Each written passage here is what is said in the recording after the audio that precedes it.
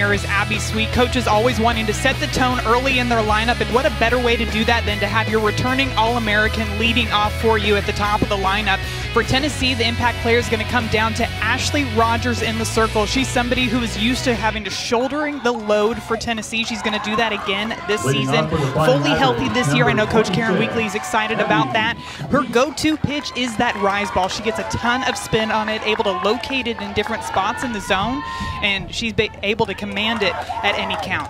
Now she will face off against a Fighting Irish lineup that has the All-American Abby Sweet starting things off for this Notre Dame team, but you can't forget about Karina Gaskins as well, another big bat in the lineup for Deanna Gump's group.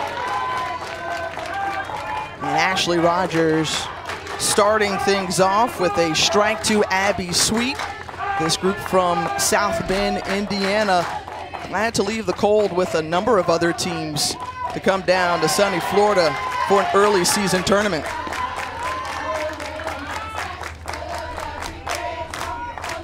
Rogers, a part of that USA Softball National Player of the Year watch list. Shut him down type of power in the circle. The 0-2 bounces it across. Now 1 ball and 2 strikes to Abby Sweet. You can see a big smile on the face of Ashley Rogers after that one. One of the things that she's been working on in the offseason coming into this season is an off speed and working the ball down in the zone. Again, that rise ball is her go-to. She likes to work up in the zone, but being able to change levels, change that eye level for a batter is key as you get deep into the season. And strikes out the first batter. The All-American Sweet goes down swinging.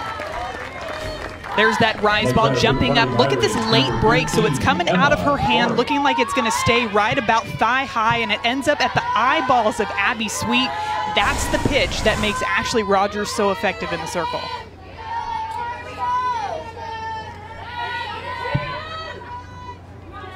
And Rogers' first pitch to Emma Clark is fouled off. Clark, the right fielder, a senior out of Huntington Beach, California. Second team All-ACC selection a season ago.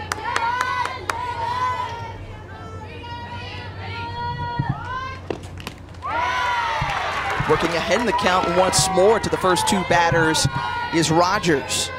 Rogers, who went 2-0 in the opening weekend, .00 ERA. Total 20 strikeouts through 13 innings pitch in the Felsberg Invitational. Yeah, no surprise here again that we're seeing her work that ball up in the zone. If Notre Dame's going to continue to chase at that pitch, you're going to continue to see a steady dose of rise balls out of the hand of Rogers. We'll see what the Athens native comes back with, and rise once more, fouled off by Clark. Just got a piece of it. It's always tricky for hitters to go up there thinking, don't swing at the rise, because the more you think about that, the more you're probably going to swing at it. So it's all about trying to look for something down in the zone, make Rogers work into that strike zone. She goes down in the zone, and it's ball 2. Well, a great start to the year for this Notre Dame group. In fact, their best since the 2011 season, where they went 9-0 to start the year. And Deanna Gump sees Emma Clark line out to short for the second out. It's a good adjustment by Clark there, just getting her barrel on top of something. Hit it hard, just went right to Ivy Davis. But thinking back to that start that Notre Dame had last weekend, I really like that they were able to score early in those games. Again, setting the tone, not just from Abby Sweet at the top of the lineup, but also your offense being able to get on the board early gives your pitchers a lot of confidence heading out into the field. Well, they scored 49 runs in that opening weekend, the most for an Irish team. The Florida native, Leah Hanks, out of Leesburg, now up to the plate with 2 strikes, swings into the gap, and over the head of the left fielder, Caitlin Parsons. She rounds first base, and Hanks is at second base with a 2-out double. This is a fantastic piece of hitting by Leah Hanks. Again, making the adjustments, getting that barrel on top of this ball, a pitch that's working its way up into the zone, and she levels out her barrel, takes it straight to it, hits it right into that left center gap, and able to leg that one out for a double. So Sweet and Clark were retired, and then Hanks able to keep the inning going with that double, and that brings up the designated player, Karina Gaskins. Gaskins trying to follow up from a terrific freshman campaign where she saw all conference honors, fouls that one back. She's a batter that Coach Deanna Gump says is just so powerful. She can do so much damage, and the ball just sounds different coming off of her bat. She's somebody who squares up the ball very consistently, and a great opportunity here to get her team on the board. It's power versus power. Madison with the powerful pitcher of Rogers in the circle. And very close on that pitch. Called a ball. That one's a tough take, and you can see that Gaskins is actually sitting back off of the plate a little bit. Rogers trying to jam her inside and goes right back to that pitch yet again. It's another good-looking pitch. Something that's in the river or even on the chalk line is really hard for batters to get solid barrel to, as you can see on that foul ball going straight back. Rogers coming in and working her way back even in this count. This one lifted into the outfield over the right center wall, and it's gone. Last year's home run leader for the Fighting Irish delivers one right here to get Notre Dame on the board. Her second of the season for Karina Gaskins. Softball is a game of adjustments, and we're seeing Notre Dame adjust early in this game. The last two pitches, Ashley Rogers came inside to Gaskins, and she decides to go on this pitch on the outside half of the plate, and she makes her pay, gets her barrel straight to it. She knew it as she's on her way down to first base, that is going to get the Fighting Irish on the board early here in the first inning. Sarah again. This is a group who has seen much improvement, not only within their conference, but also on the national stage as well. And you got to get that home run chain after you round the bases. Oh, I love it. And I love the exchanges, not just, of course, of the home run chain, but also the conversations that these batters are having. As soon as they leave the box, they're going to their teammate, telling them what they saw, what adjustments that they needed to make. And I think that's why they were able to do it so quickly here in the first. You think back to Abby Sweet striking out on that rise ball, and ever since then, they've been making adjustments to force Rogers to bring that ball down into the zone. Making contact on that line out to short from Emma Clark, and then Leah Hanks was able to hit a gapper before Gaskins saw the last ball leave yard. Sarah Gins now up to the plate, and I love everything that comes along with sports in general, as this one is popped up. That chain will be worn around the neck of Gaskins proudly, but only for a short while, as that ends the inning. Notre Dame with a 2-0 advantage. St. Pete Clearwater Elite Invitational, presented by Wilson, is brought to you by Visit St. Pete Clearwater, Florida, and Wilson Fast Pitch, leaders in softball innovation. Well, Karina Gaskins putting Notre Dame on top, lifting the first ball out of the park in this St. Pete Clearwater Elite Invitational 2022 edition, as Alexis Holloway, the two-time team captain, in the circle for Notre Dame. Holloway, a veteran on this Notre Dame squad. She's going to work the ball up, down, and off speed. She throws that changeup early and often. So Tennessee's going to have to do something to make timing adjustments on that pitch. Timing this one nearly perfectly. It's Kiki Malloy. First pitch, first swing, out of the park. Okay. Now that's what we were waiting for. How about the response by the Lady Volunteers? Your team goes down 2-0 in the top of the first inning, and Kiki Malloy says, you know what, first swing of the bat, I'm going to be aggressive. and drive this ball out opposite field. You can see how fired up she is running around the bases. Great hand path, perfect timing to get the Lady Vols on the board. The answer with a solo shot from Kiki Malloy, as Tennessee, who touted one of the top 4 offenses in the Southeastern Conference a season ago, was able to go yard. Best hitter for the Lady Vols last season, off to a terrific start yet again here in her junior campaign. Amanda Ayala, the super senior, and lefty from the plate, ahead in the count, 1-0. Well, we saw how Malloy got it going, but this top of the order for Karen Weekly's group, really tough because you just don't have much let up with Ayala, who's had a great season. Ivy Davis, obviously a very good defender, but also Kelsey Leach, a very familiar name. That Leach name, as that one is lined to right field, and Ayala legging it out for a double. She says, no, I want one more. Going for the triple, slides in awkwardly, but is there safely. I would say not the most graceful slide by Amanda Ayala over at third base, but it gets the job done.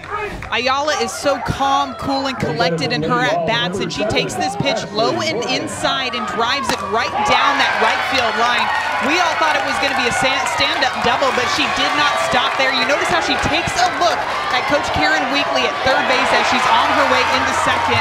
That told her, gave her the green light, go all the way to third base, get another runner into scoring position for the Tennessee Volunteers with nobody away. Well, what a way to start this game, Madison, right? Fireworks off the top. I mean, we don't even have time to talk about how good these players are because they're out there getting it done before we have a chance to say anything. No need to talk about it, some would say. You just be about it.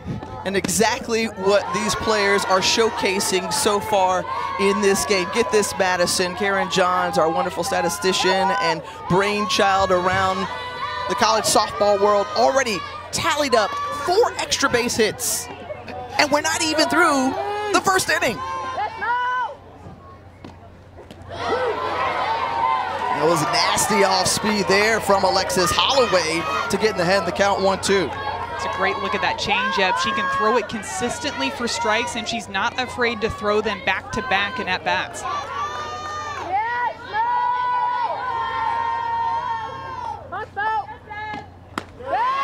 Morgan takes that one high to even the count.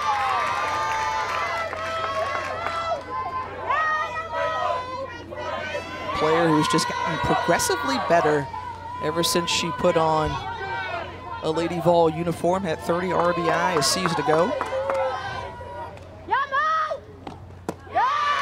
And steady and patient here in her at-bat to work it back to a full count. She's almost somebody that kind of flies under the radar, but she's been very consistent for Tennessee ever since day one. And I think a lot of it has to do with her mental approach up at the plate. She's got a look in her eyes that she is focused every single pitch. Waits on that one and is able to poke it past Quinn Biggio, who was diving, and we're all knotted at 2. And the patience pays off for Ashley Morgan in that at-bat. Works her way to a full count changeup out of the hand of Holloway, and she sits back, keeps her hands back, most importantly, to allow her to poke that ball right through the 3-4 hole to tie up this ball game. Morgan does her job. She's standing at first base for Zeta Pooney. Pooney, who transferred over from Oklahoma, was a member of that national championship team from a season ago. And brings over a great skill onto the field and in the lineup for Tennessee.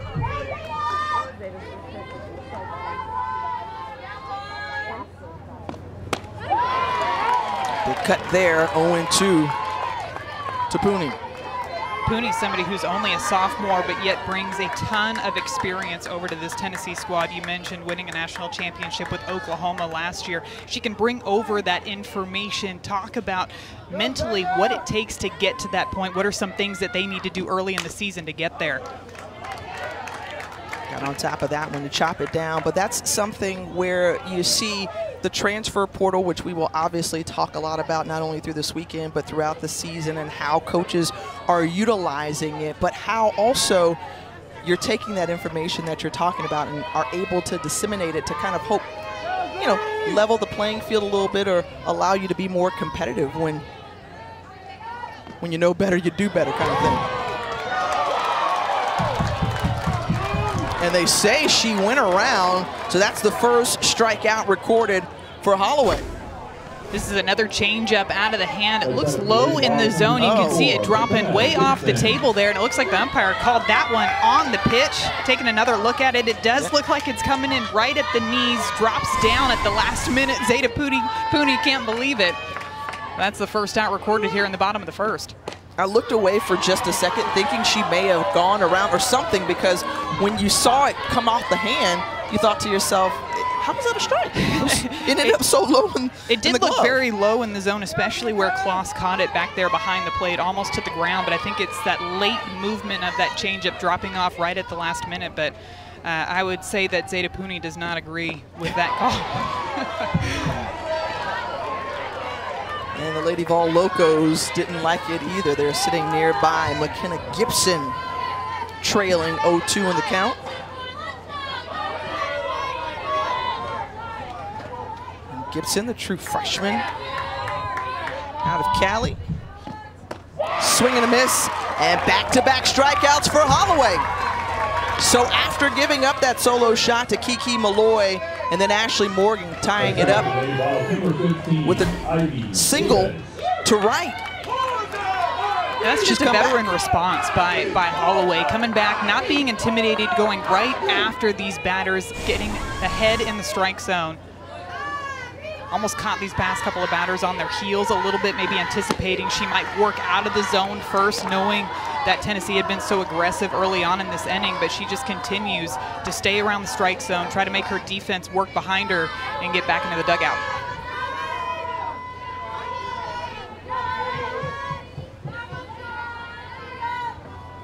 The 6-hole hitter, Ivy Davis, takes ball 2. Ivy Davis, another one of those transfers coming in from Arizona a year ago. Defense was a focus for Tennessee, and they knew bringing in somebody like Ivy to fill in that shortstop position was going to be crucial for them. Right now she's working ahead in the count, trying to keep the inning going. 3 balls, no strikes to Davis.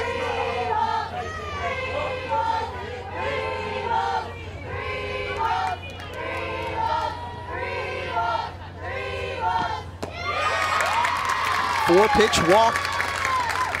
So 2 on and 2 out now for Kelsey Leach, the catcher. And Holloway's just got to go back to attacking that strike zone. She had a couple of at-bats there where she was going after it, getting ahead early, and it ended up working to her advantage and let Ivy Davis go on with 4 straight pitches. So she's got to come back here within the first couple of pitches, get a strike, get that momentum back on your side in the pitcher's circle.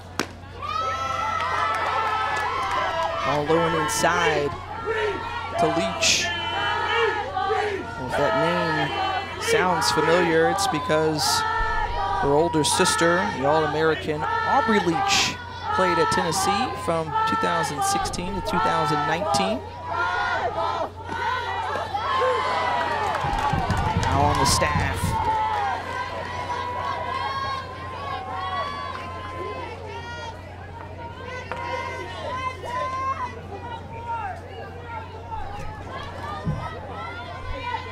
Holloway looking in, the pitch on the way. Really seems like she's having a hard time finding the zone with her harder pitches, her higher velocity pitches. She has a ton of confidence in that changeup. You saw her throw it for a strike to Kelsey Leach early in the at bat. I wouldn't be surprised if we see another one coming up here.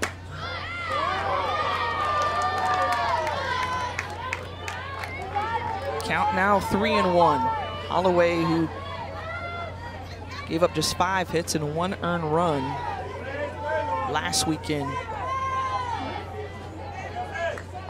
sees Tennessee hang 2 thus far And the 3-1 to Aubrey Leach. Nice change up there.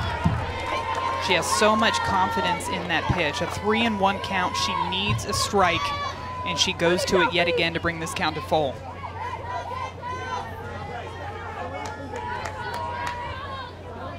Full count, 2 on, 2 out. The pitch, and Leach turns on that one, it's fouled. Really good aggressive swing there from Leach. Runners are going to be on the move. Another great opportunity to try to tack on a few more here by dropping something out into the grass. Beautiful morning for softball.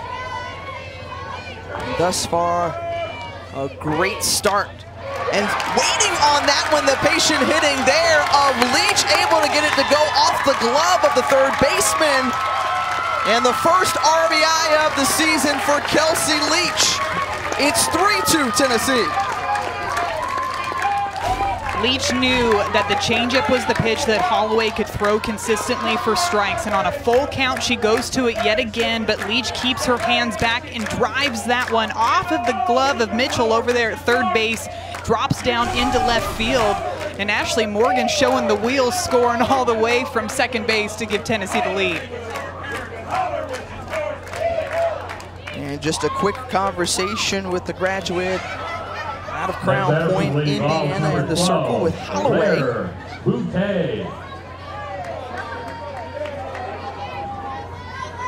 And now Blair Boutte comes to the plate. Same situation as before, 2 on, 2 out. And the true freshman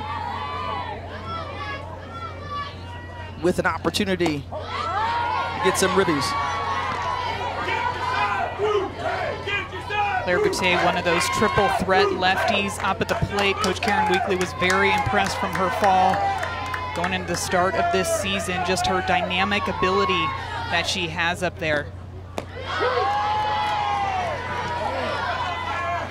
One coming in for a strike at 42 miles per hour registered on the radar gun. That changeup coming in. It's a lower velocity changeup, as you mentioned, coming in 41, 42 miles an hour, so a big adjustment that these hitters are having to make on that pitch. Tried to work the outside corner, and the home plate umpire gives it to her. 1 ball and 2 strikes, and Alexis Holloway wants to get out of the inning.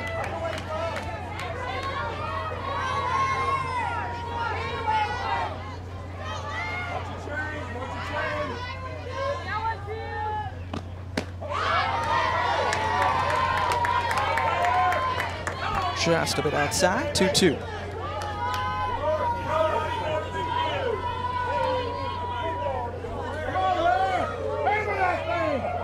Holloway looking to the armband.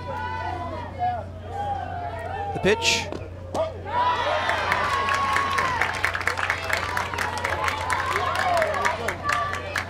Really nice at bat again, being patient. A couple of pitches that are just barely missing out that side of the zone, working her way back into a good hitter's count here.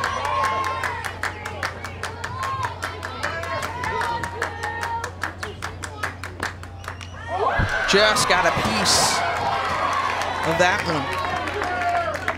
Great adjustment on that changeup. You can tell by the look on her face. She knows she just missed that one. You can see her let her weight sink into that front leg, but keeping her hands back so she can still make solid contact with that pitch, and fouls it straight back.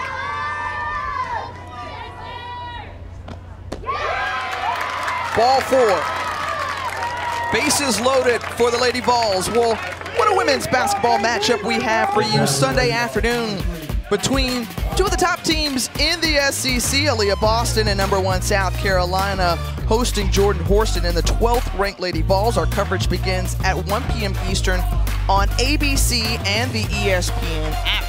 Now, while the Gamecocks have had the best of that series for the last 5 games, this is essentially for the regular season championship between South Carolina and Tennessee. What an atmosphere it's going to be at Colonial Life Arena. Dawn Staley's group versus Kelly Harper's team. So much star power on both sides of the big court, time. too. You mentioned Aaliyah Boston for South Carolina. Best player in the country. Oh, yeah. Marquis for Tennessee. Fantastic as well. Nation's block leader. Come on now, I see you. You know, I do like some basketball too.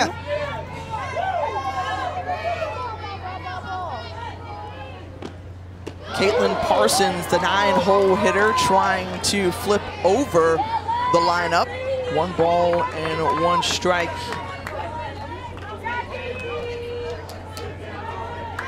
Well, this will make our afternoon crew incredibly happy by seeing a dog in the stands. You always have to get that when you're talking softball, and Amanda Scarborough is anywhere around. And a big swing by Caitlin Parsons right there. Somebody who's typically known for slapping, but knows she has a great opportunity to score some more runs here with the bases loaded. Goes to swing away, hit a home run for Tennessee last weekend. Really improved that power up at the plate. And Carrie in the Weekly talked about just how much of a pleasant surprise Caitlin Parsons has been. Carried over from fall ball, and then, as you mentioned, last weekend, knocked one out. Well, and she hasn't just worked offensively, but defensively as well, working her way into the outfield. Typically used as an infielder in previous seasons. Waiting for that one. Pass Biggio at second base. 1 run in, another one plates home. And Tennessee keeps on rolling, 5-2. The versatility in the 9 spot to be able to turn it over, not just by slapping the ball, not just by putting a bunt down, but coming up clutch with a big RBI hit up the middle to extend this lead for the Lady Volunteers here in the bottom of the 1st inning. Really nice job by Parsons to turn that thing over to the girl that got it started for the Lady Vols on the very first pitch that she saw in her last at-bat in Kiki Malloy. And trying to lay down the bunt. So she shows a little power and then gives you some small ball as well with that great speed. Catching everybody on the Fighting Irish. We were just talking about the versatility in the 9 spot by Caitlin Parsons, but how about Kiki Malloy? We know she has a ton of power, but the speed in knowing that Notre Dame knows she just blasted one out of the park in her last at-bat, playing her a little bit deep on the corners, and Malloy makes them pay, dropping a beautiful bunt down the 3rd baseline, and the bases loaded yet again. Amanda Ayala, who tripled earlier this inning. Now with the bases loaded. Still all this working with 2 outs.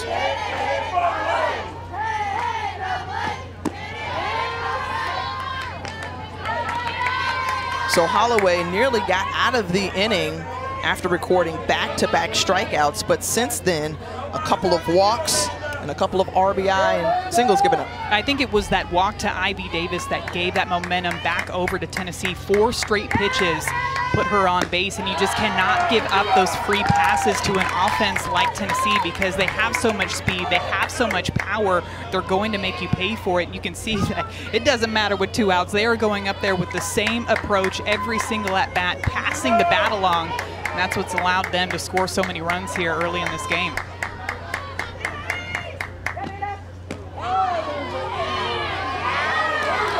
Have to be careful here. 3 balls and a strike. Ashley Morgan is on deck. She tied the ball game to a piece earlier. And now the 3-1 offering. Waits and lines out to second base, and that ends the inning, but not before Tennessee does damage. 30 minutes to finish out that 1st inning, but how about Tennessee getting on the board? First pitch, first swing from Kiki Malloy. Home run, Kiki Malloy.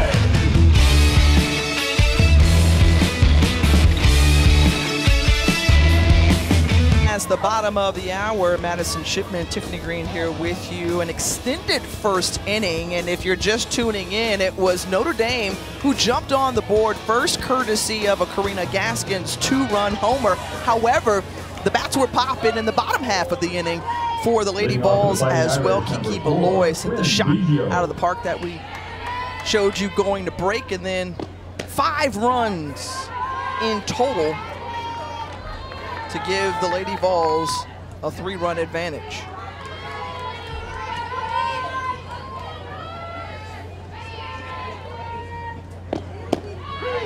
For a pitcher like Ashley Rogers, we were talking in the break, when you have long innings like that, how does it affect you? What do you have to do to get back in the groove of it? You know, I think every pitcher is different. Some pitchers like to throw a bunch, some like to not throw at all. And it's all a matter of doing what you need in order to perform out there when you get in the circle. Of course, you're excited, your team's putting up a bunch of runs, they're flipping the lineup over, but then you're like, oh yeah, I gotta go back out there and pitch. I gotta make sure that my arm stays warm. Rogers is ahead in the count 1-2 to Quinn Biggio. Biggio, the daughter of Hall of Famer Craig Biggio, played with the Houston Astros. Quinn in her senior season and hit by the pitch, so she will take first base. That's a great way for Notre Dame to get things started here in the top of the second inning. You obviously can't get all those runs back with one swing of the bat with nobody on base, so just get a runner on board, pass that bat along to your teammate, and continue that momentum that they gained back in the first inning by making good adjustments on the rise ball out of the hand of Rogers. Jolie Mitchell, who is happy to be back in the lineup, had a thunderous return after missing the season due to injury. Last year, she hit .444 through the first 5 games. Both teams undefeated. Notre Dame picked to finish 5th in the ACC. This one popped up, the sun is out, and shielding is Pooney, and one away. Sun balls can be so tough for these defenses early on in the season because a lot of the teams, especially the ones up north, haven't gotten an opportunity to play on their field a ton, be able to practice those sun balls, and you can see on that one, Zeta Pooney using her glove and her hand to shield the sun as much as possible and was able to come up with the out over there. Very thankful for the sun. Gorgeous day, and the forecast is equally as fantastic for the remainder of this tournament. The catcher, Carly Kloss, at the plate, popped up, and off the net. Foul ball. Kloss trying to catch the defense a little bit by surprise, maybe trying to lay a bunt down. Just got her barrel a little underneath that rise ball again. When you're trying to get that ball down on the ground, knowing that Ashley Rogers has that upspin, you got to do whatever you can to just try to get your barrel slightly above where that pitch is coming in to make sure it goes down on the ground.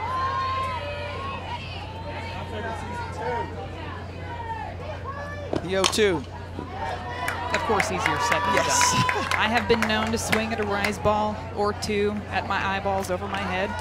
And it looks like they're going to call her for being out of the box on that one. And because she already had a 2-strike count on her, that's why she's being ruled out. Taking another look at it here, really watching the feet. And it looks like maybe that left foot stepped outside of that chalk line a bit as she was coming through. Better angle at it here. Yep, that foot stepping way across over there. It's been a tough adjustment for those slappers to make, being taught as they're growing up to utilize that entire part of the chalk line. And the rule change to make sure that your foot is staying within the outlines of the chalk. Doesn't sound like a big adjustment, but it really has been for those slappers. When you talk about the timing of it and your footwork as you lead up, and things are happening really fast up there. So the pitcher, Alexis Holloway, up to the plate. Biggio over at first base. A couple of outs recorded already. Holloway with a 2-1 count.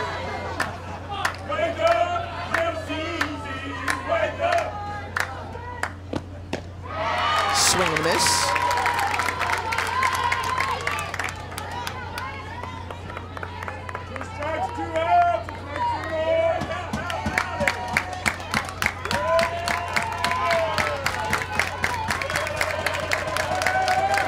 2-2.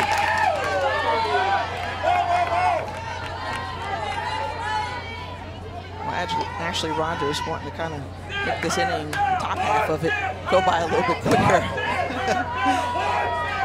I think for her too, it's getting back into a groove. We mentioned that long break that she had with the offense, scoring all those runs, and she came out and hit the first batter. Not the way you want to start when your offense puts a bunch of runs on the board for you. So for her, it's settling back down, getting back into that groove, that same rhythm that she had back in the first inning.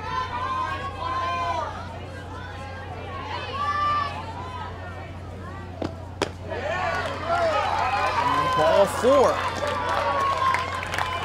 Started off the inning with a hit by a pitch. Now Alexis Holloway aboard with a 2-out base on ball. If you're Notre Dame, this is exactly who you want up in this situation. Abby Sweet, one of the most consistent hitters across the nation. Last year led the ACC in batting average and already on a tear here in the 2022 season.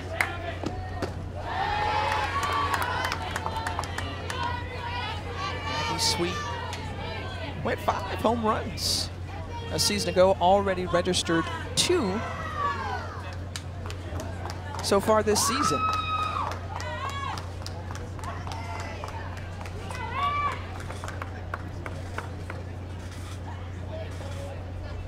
Looks like Coach Megan Rhodes Smith coming out to have a conversation with Ashley Rogers, just making sure she's getting back into that rhythm. Well, just in case you're wondering, Saturday, former Red Raider head coach Chris Beard and number 20 Texas host number 11 Texas Tech at the Irwin Center. Our coverage starts at 12:30 Eastern on ABC and the ESPN app. Interestingly enough, those 2 softball teams are here for the St. Pete Clearwater Elite Invitational presented by Wilson. I think Texas Tech will be taking the field first of the 2 from the Lone Star State in a couple of hours. They'll face off against Auburn. Big old aggressive cut by Abby Sweet there on that 2-0 count. Watch those first 2 rise balls go by and was hacking on that one. I'd say in her mind that one was going places if she made contact with it.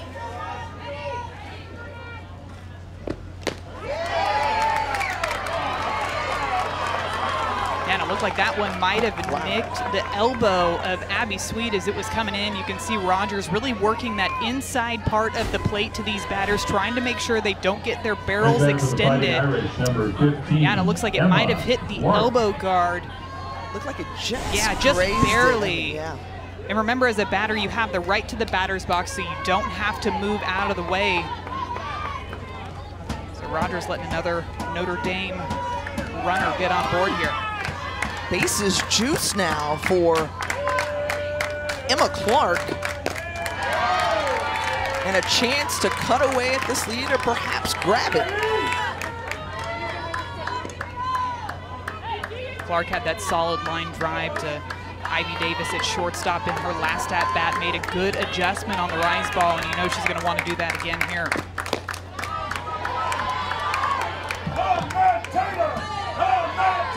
We'll see if some of that communication that you talked about earlier, Madison, comes into play here, as well as the mental log that Emma Clark has.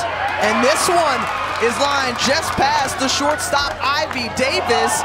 And a little hang up there, base running error between the 2, and safe at second base is the base runner, Abby Sweet. So a run comes across, and when it looked like Tennessee had the opportunity to get out of the inning, catching a little base running error, Abby Sweet was able to get in just underneath. Well, a great swing by Emma Clark. Again, adjustment, driving this one right back up the middle, just a couple feet to the left of Ivy Davis compared to where she hit her last ball in the first inning. But you're exactly right. We've seen a bit not so graceful base running already in this game, and I'm not sure how that tag wasn't applied. It almost looked like Boutte was looking at the next out, and it pulled her glove up just enough to allow Abby Sweet to get underneath that tag. But regardless, we're still here at a bases loaded situation. Taking another look at this one, here's Ada Pooney firing it over to Boutte. Yeah, she gets underneath, and look at her positioning. She's so far out in front of second base that it allows Abby Sweet to dive in safely there. If she were hanging back closer to second base, able to put that tag straight down, I think Abby Sweet's out at 2. Well, the Fighting Irish are fighting here in this one. Again, a lot happening in this game early on with 2 outs. It was Leah Hanks who had the first hit off of Rogers, which was a 2-out double last inning. Now finds herself in an RBI situation. The home run hitter, Karina Gaskins, on deck if Hanks can pass the bat. I think so far in this game, what we're seeing only, 2 innings in, an inning and a half in, is that the free passes are really coming back to hurt these pitchers. You think back for Tennessee's offense, that 4-pitch walk to Ivy Davis brought that momentum back on their side. And Ashley Rogers with a couple of walks and hit batters in this inning, and Notre Dame's been able to capitalize on it.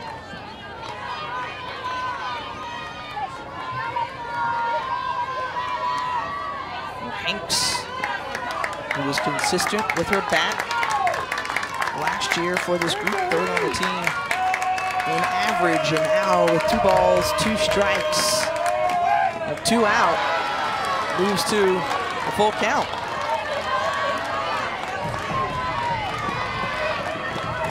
There's the look, the stare down, the readiness of the slugger, Karina Gaskins. Her to strike out, so Ashley Rogers has Hanks chasing on the corner, and that ends the threat.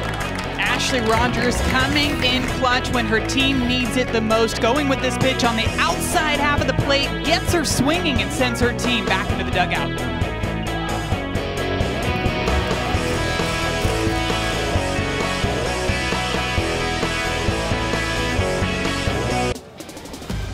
To check out the upcoming games with our schedule update brought to you by Wilson. Tennessee will be in action later today at 4 o'clock against the national runners-up Florida State. How about UCF with that big walk-off win over Georgia? They will take the field here against Wisconsin next. And then Clemson, another ACC team, 12th ranked in the country, will go up against the Red Raiders.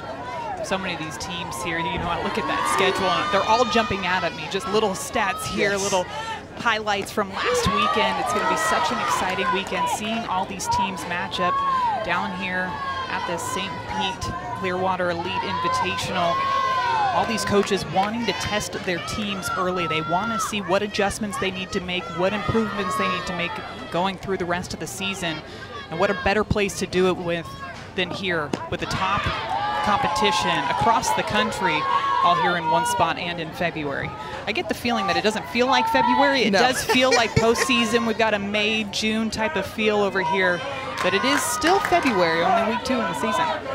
It's crazy to think that, you know, softball is being introduced on the national stage in terms of networks, the number of games that we're seeing so early in the season. This tournament started 3 years ago, another great tone setter, as we've talked about, among the other softball classics like Mary Notre and others. But this has provided a wonderful feel as Ashley Morgan bounces it over to third base, bobbled by Jolie Mitchell, but she still is able to throw it to first base in time to get the out. But you have 3 teams, as you're talking about. A good recovery by Jolie Mitchell here. That one bouncing off of her glove. Calmly goes and gets it, picks it up with her throwing hand and fires it over to first base. A nice stretch over there by Sarah Gens. You know, her pitcher's loving that, being able to get a ball on the ground, get outs when you have the opportunity to get them against this Tennessee offense. Well, finishing the point, though, I mean, you have that elite level competition that you talk about, highly touted teams. 3 of them made it to the Women's College World Series, as each of these 16 teams trying to make a trek to Oklahoma City to be playing in late May, early June. Zeta Pooney was there last year.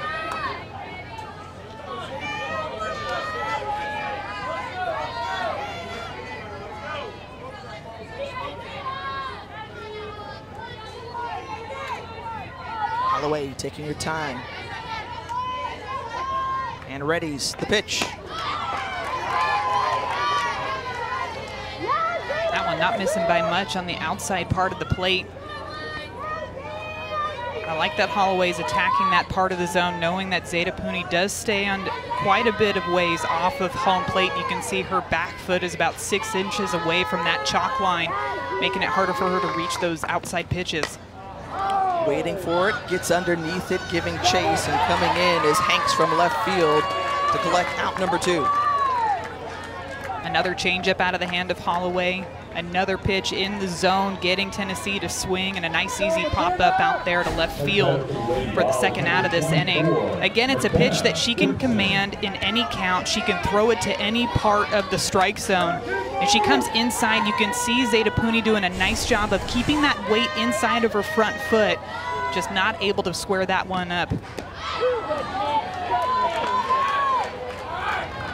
Holloway has retired the first 2 batters and the meat of the order for Tennessee. Now McKenna Gibson struck out her first time up, trailing in the count. And puts this one on the ground. Great glove work from Brooke Marquez at shortstop, but not able to get the runner at first. It was hit deep into that 6-hole, 5-6 hole. A good adjustment by McKenna Gibson. She struck out on the changeup in her last at-bat, so she comes up this at-bat attacking the harder velocity stuff out of the hand of Holloway. Hits this one deep enough into that 5-6 hole to allow her to beat that one out down to first. You're exactly right, Tiffany. A nice defensive play by Marquez, showing off that athleticism at short.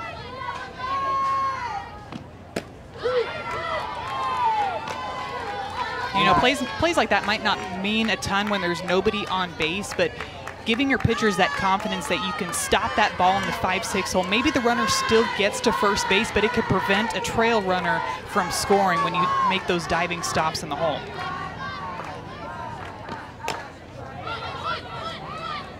That one was fouled off by Davis. Ever so important, you collect that second out, and then you're one step closer, because you remember, you know, Ivy Davis was a batter that she just needed to get out last inning, but instead gave up that walk to extend it and allow Tennessee to take the lead. And several pitches that were well outside of the zone to where Ivy Davis never really even thought about taking the bat off of her shoulder and already getting ahead here.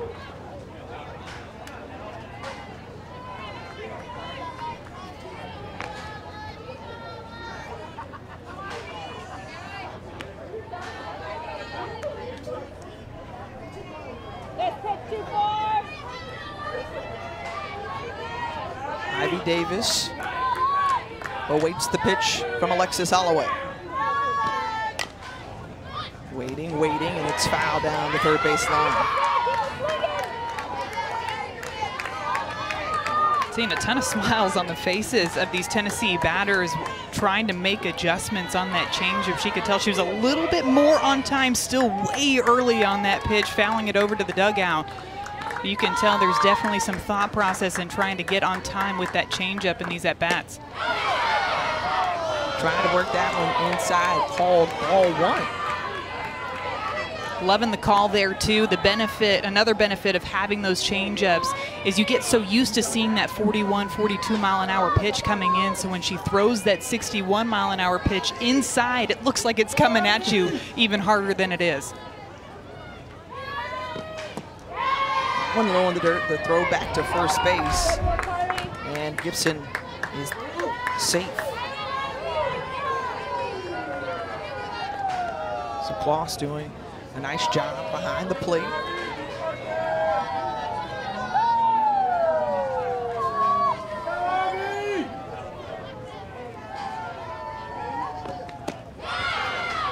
And wanted to paint that inside part of the plate, and you're leaning back in your chair a little bit, Madison. my angle up here, those pitches are really close on the inside part of the plate. I like that late movement too. She threw one up in the zone early in this at-bat, coming a little bit farther down in the zone on that one, but man, those pitches are close. Waits, turns on it and foul.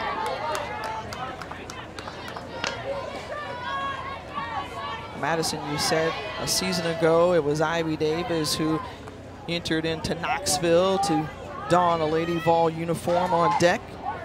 Kelsey Leach, one of the 2 Texas Tech players, transferred over to Rocky Top. 3-2. This one lifted to left field. If it stays fair, it's out of here, and yes it is! Ivy Davis waited and waited for her pitch on a 3-2 count, lifts it out. Home run for Ivy Davis.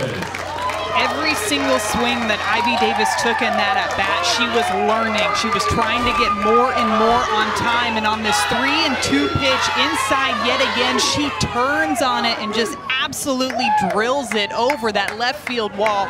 She knew as soon as she hit it that that thing was going to be gone. The question was whether or not it was going to be fair, and as soon as that one was ruled fair, the entire dugout erupted.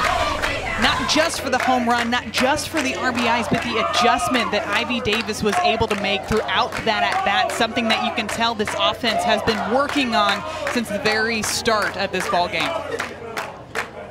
You talked about the smiles, and they are emanating from that Lady Vol dugout because another one leaves the park, a couple on the day for Tennessee. They're up 7-3. The true freshman coming in relief for the super senior Shannon Becker out of New York, and here she is with bases clear and 2 outs. What do we see from Becker? Becker is actually going to throw similar to pitches to what we saw out of Holloway. She likes to work up and down in the zone, and she also has an effective changeup. The biggest difference that you're going to see is she throws a bit harder than Holloway. She brings that ball into the mid-60s. So Tennessee, yet again, is going to have to make an adjustment with their timing on their swings to be able to speed it up just a tad to be on time for those pitches out of the hand of Becker. When you talk about being on time, that's something that hitting coach Chris Malvo works on, a number of different analytics as he's breaking down swings. New to this Tennessee staff, along with his wife Kate, who's a volunteer assistant. They had 2 openings as Karen Weekly took over as the head coach full-time after co-coaching with her husband for 20 seasons. But Chris Malvo, you see the difference that he's made? 8 hits already in this game for Tennessee. Well, one of the greatest minds in hitting across the sport. He just looks at swings in a different way. He's looking at it from the ground up, trying to get the most power out of every single swing as possible. And you can see it in even some of the things that they do on deck, and of course in the production that we're seeing up at the plate. But we got a great opportunity to talk to Coach Karen Weekly about the difference that he's made for their offense. And she said, to be perfectly honest, I don't even understand half of it, but I know whatever he's doing is working. He's got a couple of different contraptions and drills that he does on a regular basis, but it's all the same message every single day. The message, I'll tell you this, Kelsey Leach got it for sure. The double from Leach going back to the wall. And Chris Malvo has got something working real special for these Lady Vols. Well, I'm sure he's writing down on his notepad, fantastic swing by Kelsey Leach right there, driving this pitch right about thigh high out there into the left center gap. I think one of the biggest things that we're seeing early in this season from Tennessee is just how consistently they're hitting the ball hard. Passing the bat one after another, making solid contact. It really keeps not just pitchers on their toes, but defenses as well. When you're constantly hitting the ball hard, hitting foul balls down the line, you know that defense has to be on their toes at all times because they know it's going to come at them with some great force, we should say. And Malvo, who came over after 3 seasons at the University of Missouri working with Larissa Anderson and the Tigers, who made it all the way to the Super Regional. And Malvo already leaving an imprint in the early part of this 2022 campaign. Well, you'll notice, too, that he's in the dugout with the offense while they're up there, constantly talking to them right there, talking to Kiki Malloy, just continuing to make adjustments, because you know as a batter, as you continue to do well in this game, pitchers are going to do whatever they can to try to make sure they get you out in the next one. So it's that constant mental chess game between the offense and the pitching staff to see who's going to come out on top. This one chopped softly back to Becker, and that ends the inning. So 4 of the 9 hits for Tennessee have gone for extra bases. 2 of them that left the yard, 1 off the bat of Ivy Davis. Tennessee on top.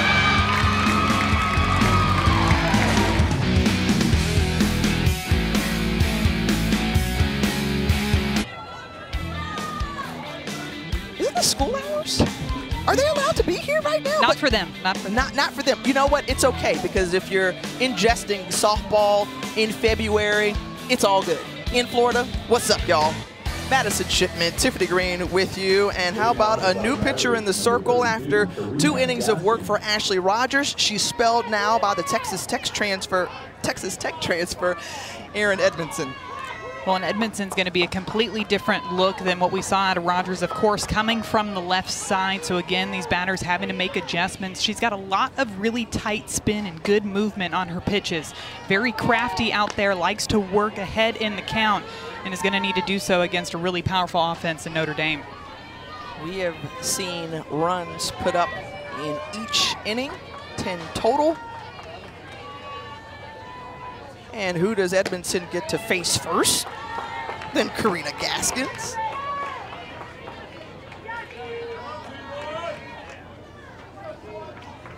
See her numbers in this very young season, just the 2nd weekend of college softball. This one high, left field, going back to the wall.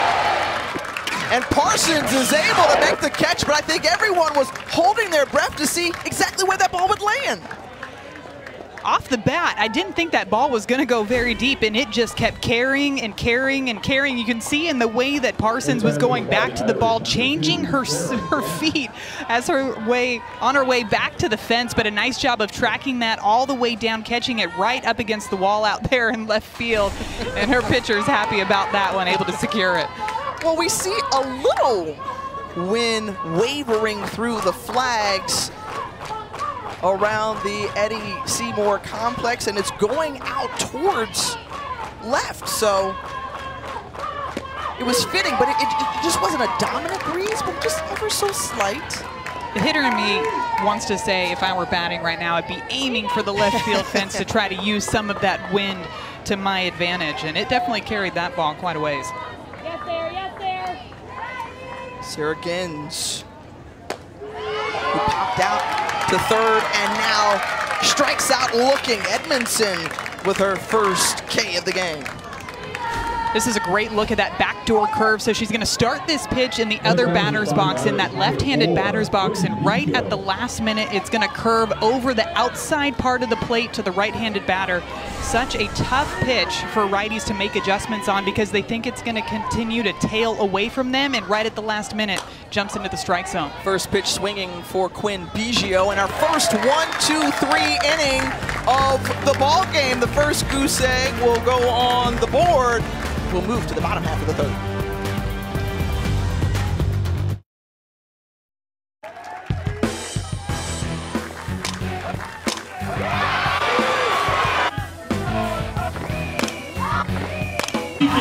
Malloy.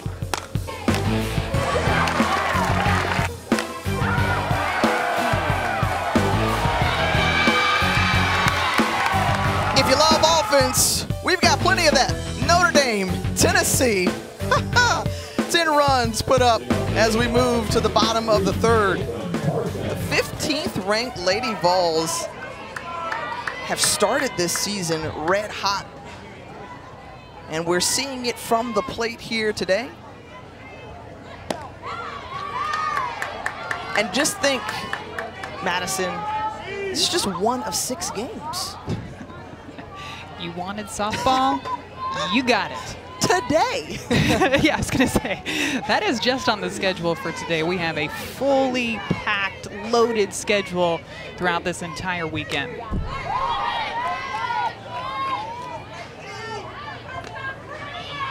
Caitlin Parsons, who made that catch at the wall, leading it off for the Lady Vols.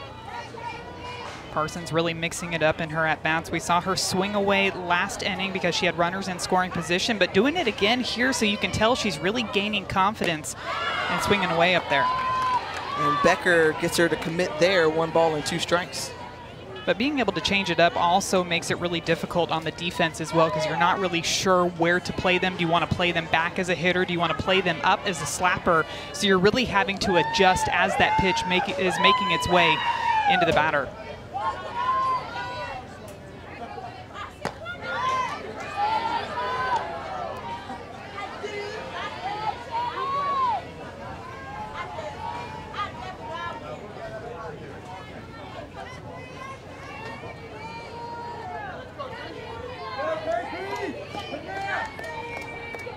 Parsons looking on, 2-2, commits, strikeout.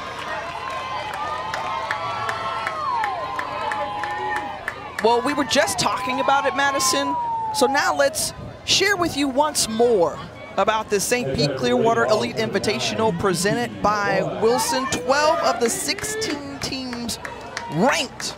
We're seeing a lot of familiar teams make their return here, but how about 5 newcomers to the pack? Wisconsin, who we will see a little bit later, is Kayla Conwent, the 2019 Big Ten Player of the Year, making a return after a 2-year absence. Well, I think it was so fun listening to these coaches and just how excited they were to be a part of this tournament as well, because they've been able to watch it in previous seasons, saw how much energy was brought down here in February, and they wanted to be a part of it, so you know they're going to bring the big energy as well. We're just trying to match that energy. But you're exactly right, though, but I feel myself feeding off of the energy. I think over the past couple of years, there's a lot of things that I used to take for granted that I never will again, and one of them is preseason tournaments with this type of hype level energy from the teams, from the fans. Literally everybody is just buzzing that the softball season is back. This one sharply hit to third. Already there was Jolie Mitchell, and 2 away. And to further that point, we see Wisconsin, a couple of other Big Ten teams with Michigan and Northwestern, and you think about their season last year where they could only play conference games, so they're welcoming the opportunity to face non-conference opponents. They are just so looking forward to playing somebody, like you said, outside of their conference. It's almost like scrimmaging when you do it all the time. You get so used to seeing your own teammates facing your players, but getting to change it up, nothing like it. The 2-out single to right from Amanda Ayala, who's gone 2 for 3 today, had a triple back in the first inning.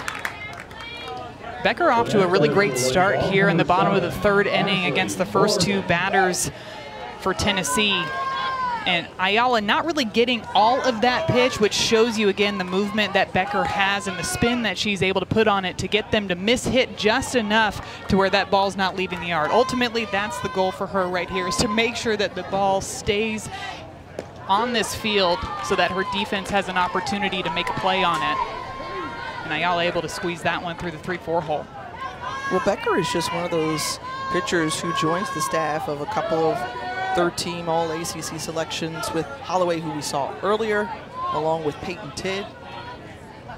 So someone to watch out for as the season progresses is Shannon Becker. And one thing that I think is really unique for this Notre Dame squad as well is they have 3 pitchers on their staff. Some of these teams, when you're looking at it, even with Tennessee, they have 6 arms on their staff that they can throw at any time. But Coach Deanna Gump says that she really wants to develop, of course, Shannon Becker being that underclassman, in which she already has 2 proven pitchers, but rotating those 3, giving them even innings. She said ideally it would be great to throw each of them on a different day in a 3-game series. You're seeing more usage of that again with staffs, a number of different arms. That has been a trend that we've seen over the last several years within softball, no longer one arm having to go the majority of a weekend. This one high, taking off, and not able to get underneath the tag in time, and applying it was Alexis Holloway at second base, as Kloss was able to gun down the runner. We'll talk to the Notre Dame head coach, Deanna Gumpf, when we return.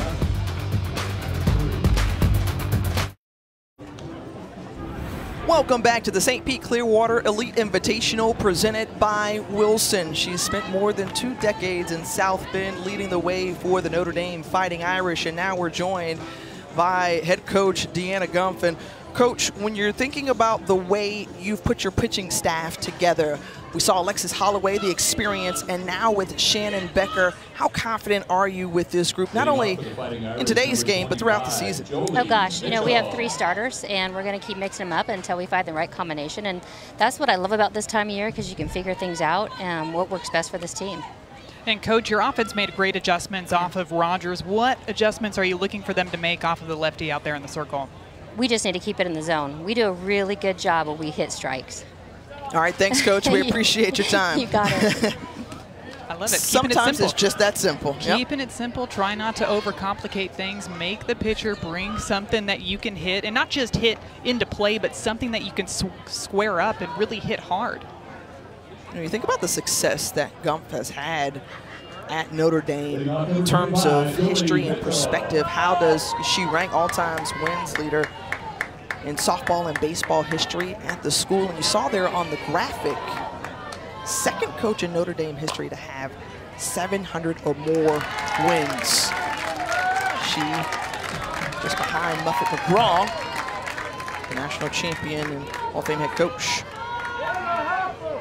Well, you could tell just by talking to her, too, and even now, just that little snapshot, she doesn't like to overcomplicate things. Sometimes people can get too much into the statistics and the analytics, and it can almost bog some players down, but she's really worked on the mental side of the game with her team this year. She said even more so this year than she has in the past 20 years, just making sure that they're mentally prepared, not just to play here in February, but to make sure that they're prepared down the stretch into the postseason.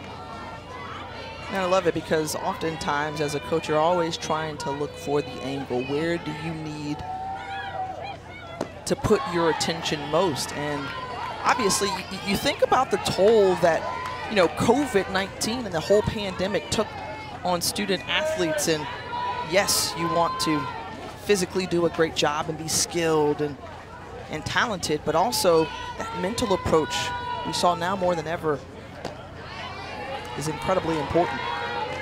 I think having been on both the player and the coaching side, physical mechanics are a lot easier to change. So sometimes you wish it was just a physical thing that you could go out there and tweak. Maybe it'd be something with a pitching mechanic or a swing up at the plate. But that mental side of the game is so tough, and I think that's why Coach Gumpf had really put an emphasis on it in this offseason to make sure that her team was fully prepared to make it down the stretch of season.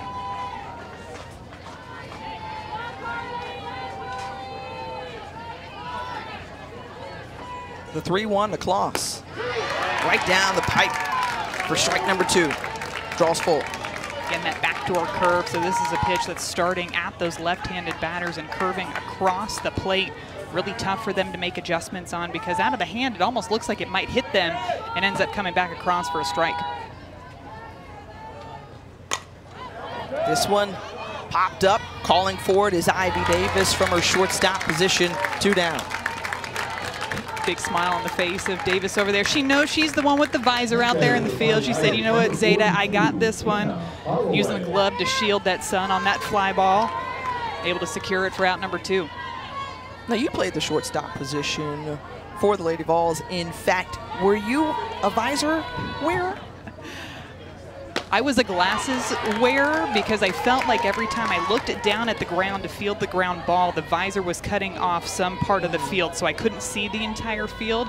I always kind of like to keep my eye on the runners as I was fielding, so I kind of had the Ayala approach with the sunglasses whenever the sun was an issue. I like it. I mean, that's how you get All-American status. Hey, but you best believe you better make sure that you catch the ball if you don't have every sort of sun-blocking apparel on you. Because if you dropped it because you couldn't see, because you weren't wearing them, it was not a fun day of practice the next day, let me tell you that. 1 ball, 2 strikes to Anna Holloway, the pinch hitter in for her older sister, Alexis.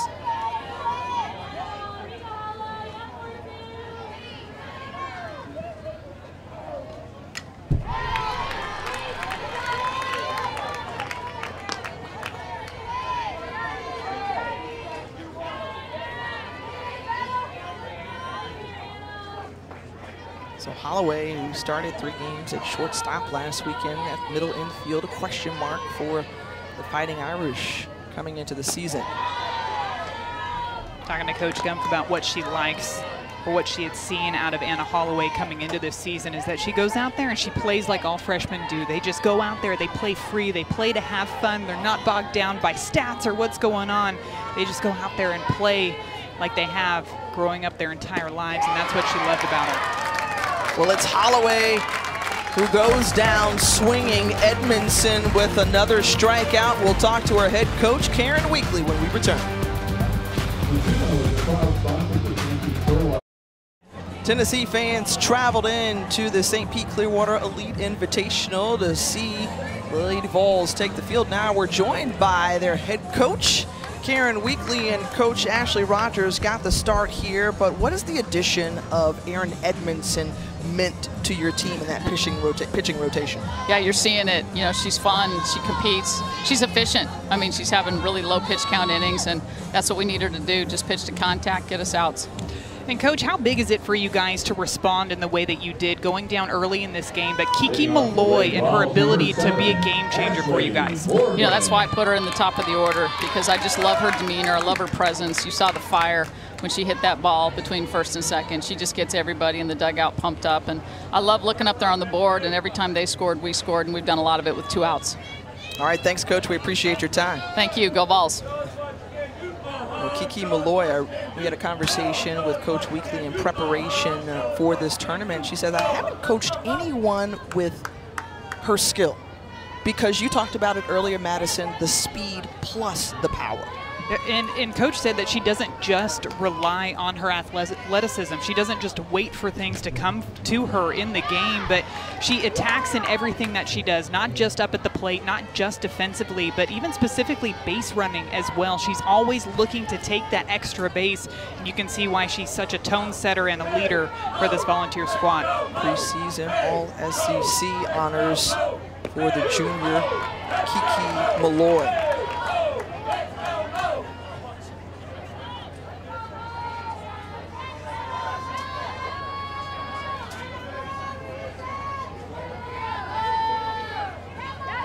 One and one to Ashley Morgan.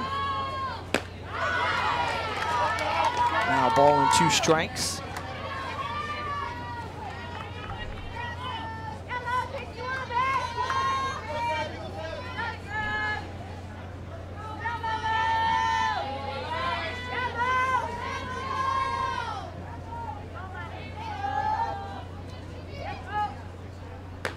And Morgan goes down swinging.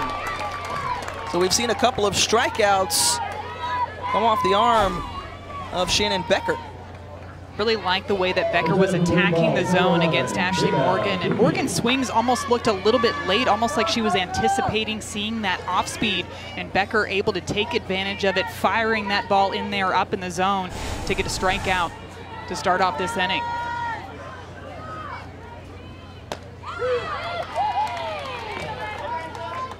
First pitch strike to Zeta Pooney. We saw this game get off to a roaring start. 10 runs combined through the first 2 innings, and now pitching changes by both sides. A couple of times around in the lineup. It's slowed a bit. I think it's because the pitchers are starting to make those types of adjustments against these batters. Tennessee early in this game very aggressive on the off speed, and Becker taking advantage of it and throwing her harder pitches more often than what we saw out of Holloway. Not to mention Holloway was struggling a little bit finding the zone with her higher velocity pitches, having to resort back to that changeup, and that was a pitch that Tennessee just attacked. And here Becker has kind of started to find her groove here in the bottom of the 4th inning, moving the ball all through the zone with that steady dose of that higher velocity pitch.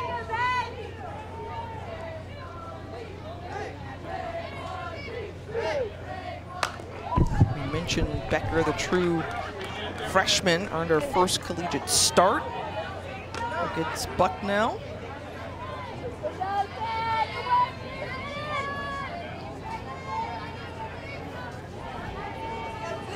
Rated by some outlets as the 9th best recruit.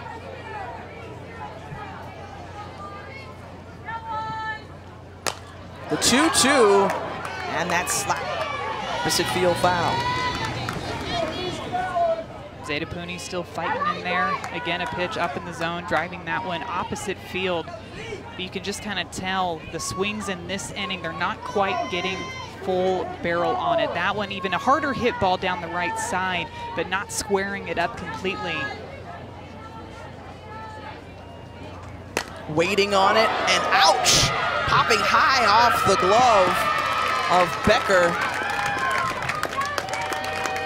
It's ruled a base hit, but you got to think, man, that must have stung a little bit. And there's that changeup out of Becker. We know she has it. We know she can throw it consistently, and it looks like Tennessee, again, is just ready for it, driving it right back up the middle. You're right, Tiffany. It looks like it got off of the heel of her glove and popped up so high over to the other side of the field that it allowed Zeta Pooney to reach base safely. Her teammates came over and checked on her, made sure she's okay.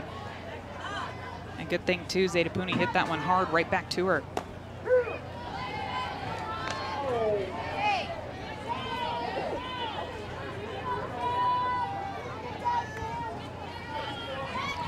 Gibson, who singled and scored a run back in the second. Fouls that one back. Oh, man. Just could reach out just near our booth to try to catch that one. You can tell I'm just ready for it. I am waiting for my moment. I've had one opportunity in the past, and I ran away from it. I'm ashamed to say it, but I ran away, so now I am ready for any foul balls that come their way into the booth. Wait a minute. As an infielder, weren't you taught to run towards it? I don't want to talk about it. It was bad. Never again, so that's why I'm being aggressive up here, up in the booth. Reach for it, ladies and gentlemen. Oh! Still working that glove hand, too. Some things just never go away. Gibson moves Pooney over to second base, but to retire. But this is the time of the inning where things just like to heat up. 7 of the 11 hits have come with 2 outs.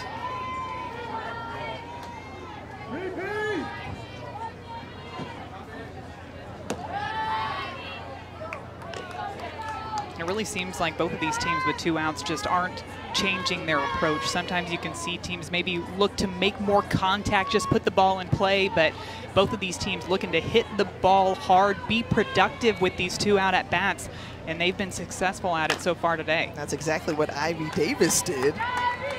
She hit the ball hard back in the second inning with 2 out. 2-run shot to move the score to 7-3, which is where we currently find ourselves.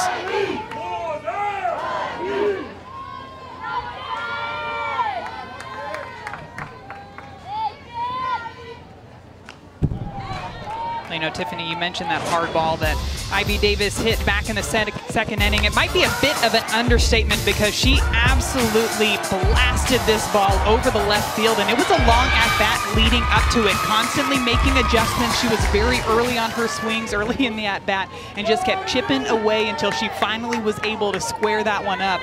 And that one went out with a bit of an exclamation point behind it. You felt it? Oh, everybody felt it. Everybody in this stadium felt that one. Again, the big question mark was, will it be foul or fair? And this whole team erupted when it was ruled fair. The offensive display in front of a great crowd here to start things off to this invitational swing and a miss, and the second strikeout of the inning. With the runner left on base, nothing pushed across. It's still 7-3. Shannon Becker, known for working the ball up in the zone, works this drop ball down in the zone to Ivy Davis. Big time strikeout. Notre Dame looking to respond here.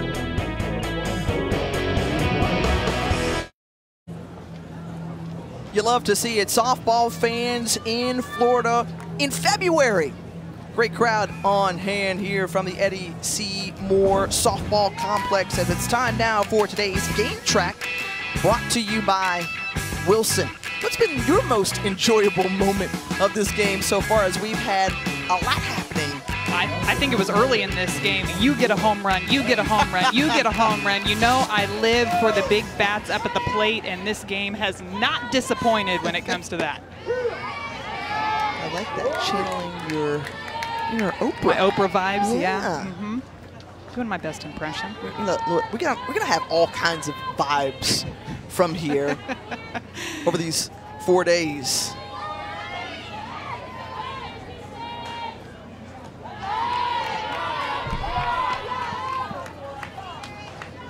Well, thus far, Abby Sweet, the impact player that we mentioned to you in the open, has yet to have the impact on this game. Struck out her first time up, hit by a pitch in her last AB. And once again in this one, got a real good piece of her as she humped over and is trying to walk it off over to first base. Those lefty curveballs coming into right-handed batters, so tough because you want to turn the other direction, but when it's coming in at you right there at the gut almost, hard to do anything to get out of the way. That may have been a little bit higher in the chest area, that one. That one did not feel good. I think we can confirm that one, even in slow-mo, that's a tough one. But, you know, you mentioned Abby Sweet maybe not being able to have the same impact with her swings that she usually has, but she's still getting on base. In that strikeout back in the first inning, immediately went back and talked to her team. So she's still making an impact, trying to help them make adjustments back in her first at-bat and continuing that throughout the rest of this game. You're right, and she was able to score a run off an RBI single from Emma Clark back in the second. Well, prior to that hit by pitch, Erin Edmondson had retired the last 7 Notre Dame batters, to the point of Coach Weekly, who we heard from last inning. She's just been a great addition, and she's doing just what the Lady Vols were hoping for. Well, and she's such an important addition to this staff, because coming into this season, the biggest question mark is who's going to be that next man up behind Ashley Rogers. Drags that one over to third base, and Pooney makes the lead play at second base to get Sweet. And 1 out. Well, on Sunday, we have an American Athletic College Hoops doubleheader for you at 1 p.m. Eastern. It's number 14, Houston, taking on Wichita State. And then at 3, Memphis battles SMU. Both games on ESPN and the ESPN app. Secretly, as a basketball fan, cheering for Penny Hardaway with the Tigers, as they've been able to put together a pretty decent season, I'd say.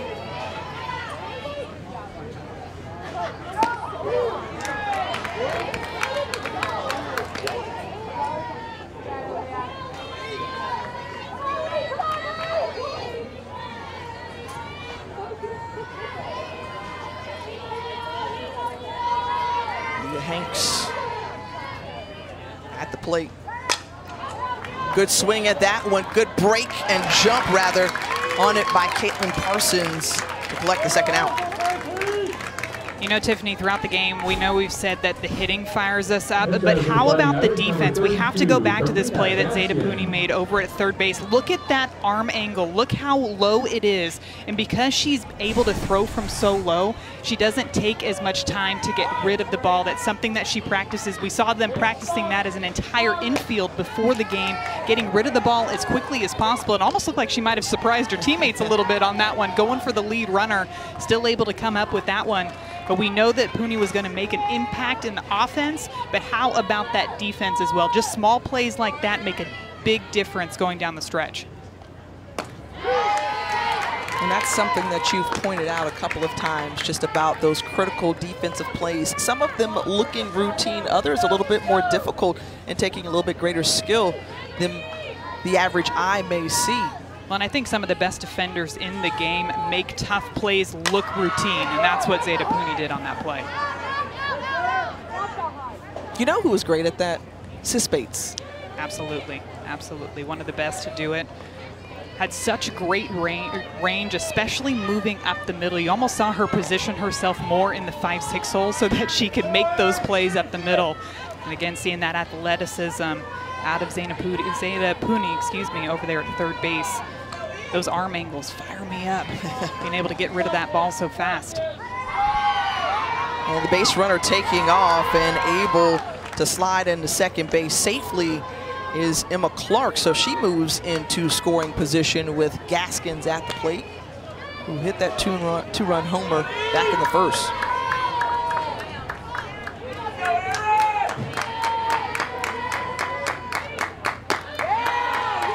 Now full count.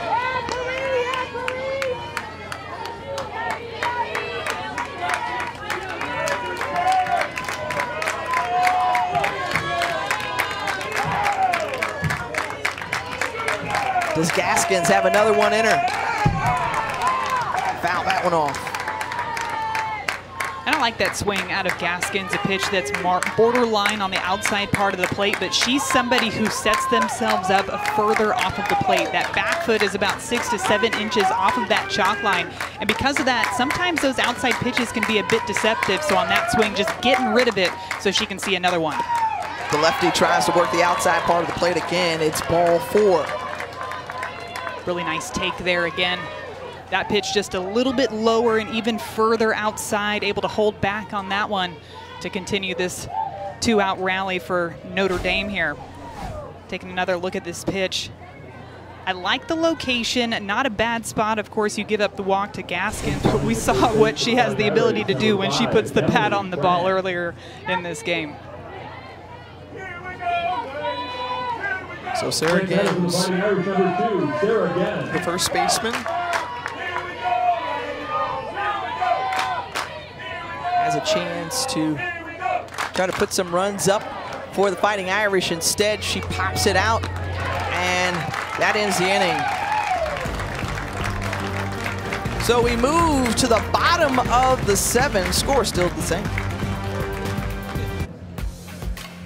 Triple header coming to you on the hardwood on Saturday, 6 p.m. It's 9th-ranked Duke taking on Florida State at Cameron Indoor. Then we'll see the Jayhawks in Morgantown squaring off against West Virginia. Then at 10, the nightcap, 3rd-ranked Arizona hosting Oregon in our West Coast primetime game, with all 3 of those games on ESPN and the ESPN app.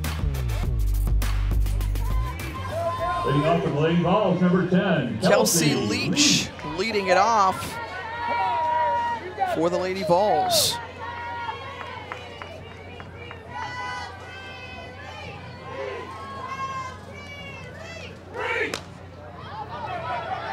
This one over the head of Jolie Mitchell in foul territory.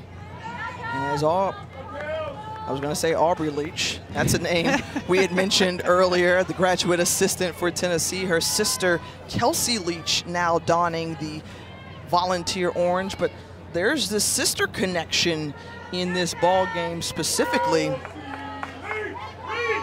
Yeah, not just with Tennessee, but on both sides of the field as well. Notre Dame with a couple of pairs of sisters on their squad. Got the Grimm sisters, Shelby and Cassidy, and first time playing together for Alexis and Anna Holloway. And Alexis actually elected to come back for her final season of eligibility to get a chance to play with her sister for the first time. I think that's so cool. One of the benefits of having that 5th year is having the opportunity to play with your sister. And such a cool connection. I know I got an opportunity to play with some sisters on my teams as well, the Renfro sisters, Anna, Ellen, and Ivy. And there was always a special bond between them. Nobody was coming in between them, that's for sure. So you know all these sisters are just loving the opportunity to be on the field at the same time. That's pretty neat to be able to share that experience. But now, how do you feel like Kelsey likes Aubrey on that coaching staff? What's that like? Because, you know, she's like I played the game. I've done this. Now you got to listen to me. I think there's always going to be that level of competition. Ooh, because that one looks like it hits her right off of the forearm. You know, but Aubrey Leach, one of the best to do it in Lady Vol history, such a dynamic leadoff batter. You got to imagine that Kelsey Leach takes a lot of pride being able to carry on that legacy that her sister left and is continuing to leave, just being a part of the staff now, but being able to wear that Lady Vol uniform. And again, we talked about the staff changes looking a little different for Tennessee this year, even though Karen Weekly in her 21st season has been at the helm, but she spent the last 2 decades with her husband, Ralph Weekly, the Hall of Fame coach who decided to step away from the game after last season. Well, and I like the aggressiveness that we're seeing out of Coach Karen Weekly, knowing that Ralph was going to be retiring, but going out and getting a big pickup in Coach Chris Malveaux to be their hitting coach after Ralph retired. And so far, it's really paying off for them. I know it's still early in the season, but they have a really explosive offense.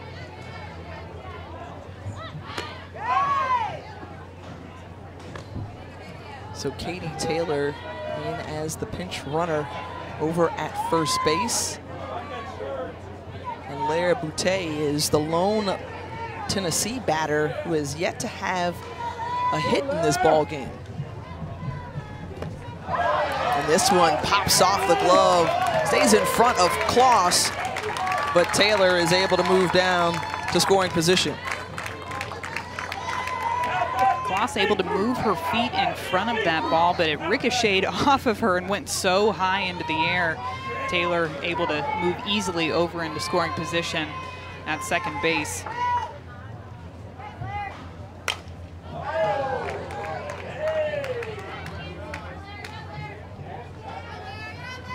Boutte smacking that one straight down the line. Triple threat dynamic batter up at the plate with an opportunity to score another run. Somebody with a lot of tools up there. She can bunt, she can slap, she can hit away. So constantly trying to read the defense to decide what she's going to do up there.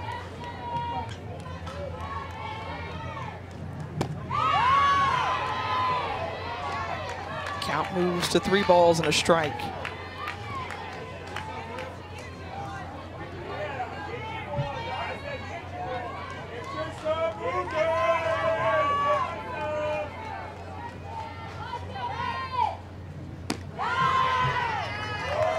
She's aboard with a base on ball, so a hit by pitch. And now a walk given up by Becker. And we will see a pinch hitter coming to the plate for the Lady Vols. It's Riley West. Man, some of those pitches out of the hand of Becker not missing by much. That last one just slightly low in the zone, not getting that call back there. Balls, number 5, Emily and I think what makes Tennessee's offense again so explosive is their ability to get hitters like Riley West coming off of the bench for them. She's somebody who came in last season even with some big pinch hit at bats, driving the ball out to the outfield, and they're looking for her to do that again here with an opportunity to score some more runs. We've seen a number of players come over from the left coast to go to the Volunteer State. It was West who committed to the Lady Vols as a freshman in high school, and now in her sophomore campaign, looking to continue to expand her role on this team. She's somebody you'll see work in behind the plate along with Kelsey Leach, a good arm back there behind the plate, but really known for her power on offense.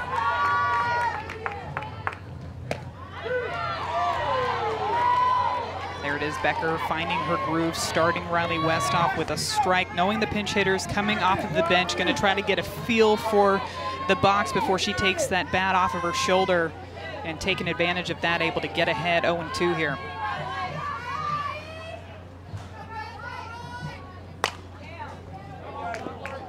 Gets on top of that just a little bit, pulls it foul.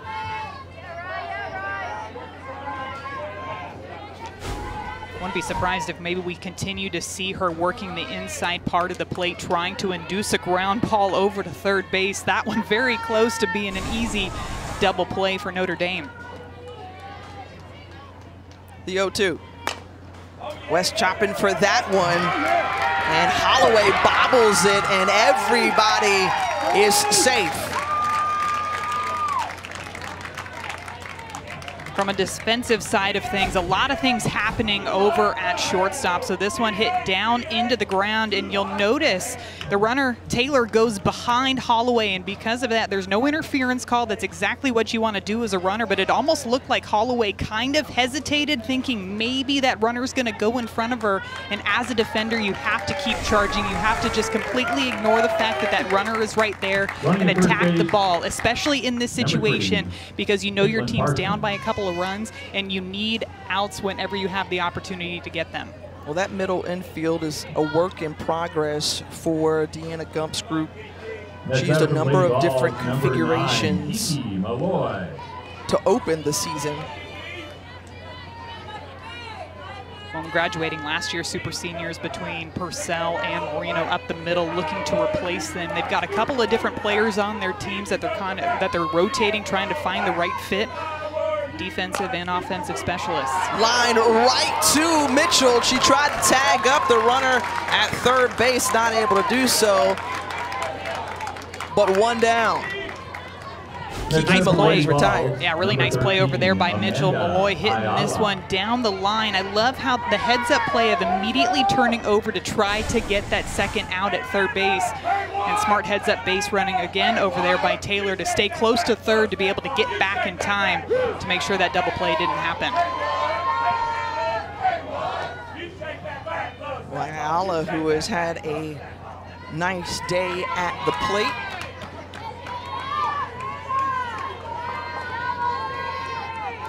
Couple of base hits, including a triple and a single.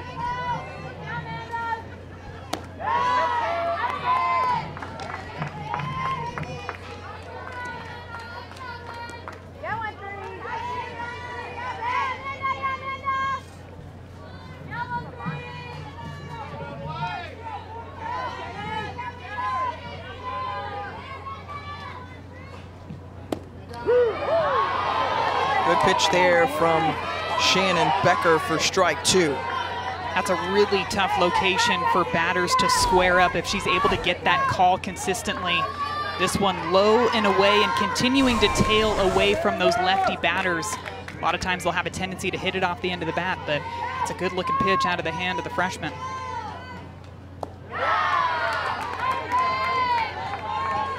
Going to that similar area again, but a little bit lower in the zone. 2 balls and 2 strikes to Amanda Ayala.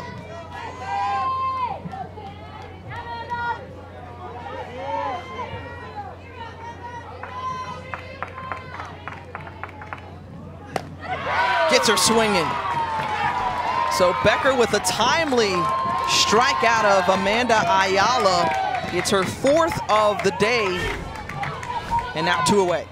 And slowly but surely, you can kind of feel Shannon Becker starting to gain more and more confidence out there. Even her reaction after she got this strikeout, starting to get fired up. That's what you want to see out of a young pitcher in the circle, that they start commanding these at-bats, going up against a very veteran offense in Tennessee, but gaining confidence with every single pitch, and she starts off this at-bat yet again with a strike.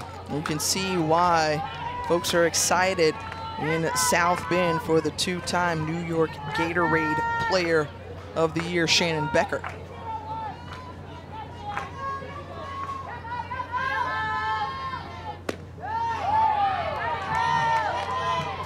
Ashley Morgan takes ball 1.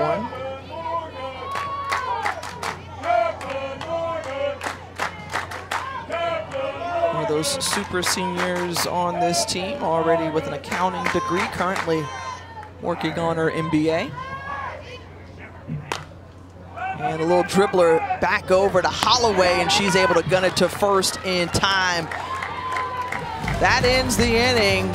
Bases left jack for Tennessee, but nothing pushed across. At the end of 5 innings, play.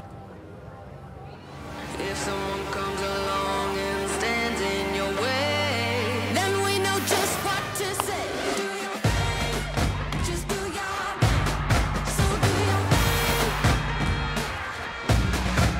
Do your thing, just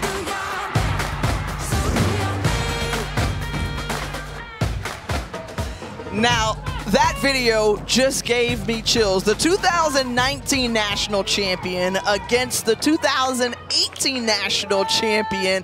It will close out this tournament Sunday, 7 p.m. You don't want to miss it. That one's going to be such a fantastic matchup. Both of those teams, just storied programs. Florida State, of course, the runners-up last season with that fantastic run in the World Series. You do not want to miss that matchup. Nope, nope, nope. Lonnie Alameda talked about how her team was often reminded that they were just 6 outs away. 6 outs is what they have used as their motivating factor to try to get back to Hall of Fame Stadium this season, and they've got some great players returning. One of the pitchers to watch in Catherine Sandercock. Sydney Sherrill returns on the infield. Great bat as well. Well, and defensively, too, you've got Harding out there in right field that continues to throw out runners trying to go to third on her. She says, not today. I can do it in the World Series, and hey, you know what? I can do it the next season, too. But it's an interesting point that you bring up, that they remind themselves that they were only 6 outs away from being national champions. I think as competitors, it's hard to look at things like that. You just think about, oh man, we lost, but just not how close that they got in the run that they were able to make last season. A lot of people counted them out, but they were able to find their groove, find what made them unique, and take advantage of that on into Oklahoma City.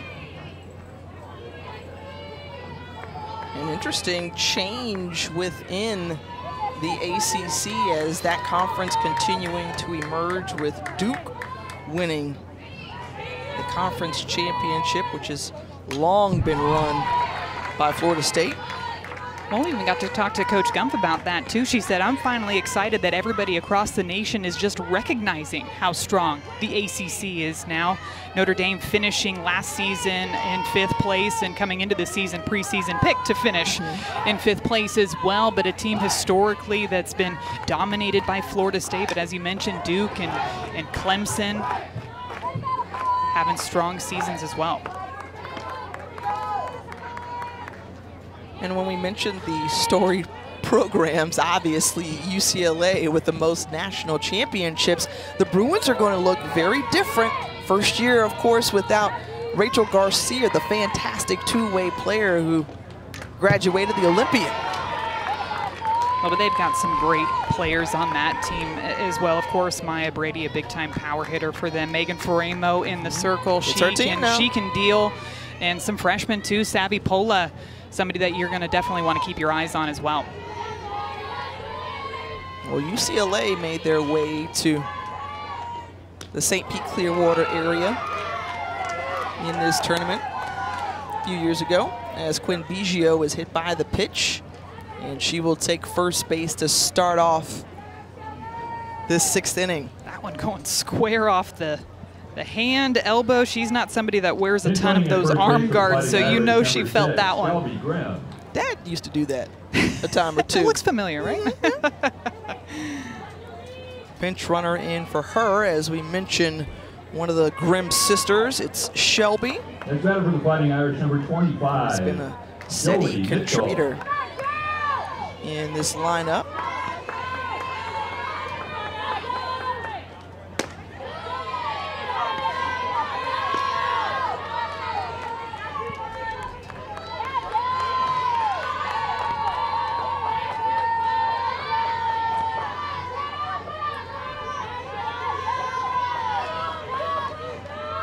The 1-0 to Jolie Mitchell.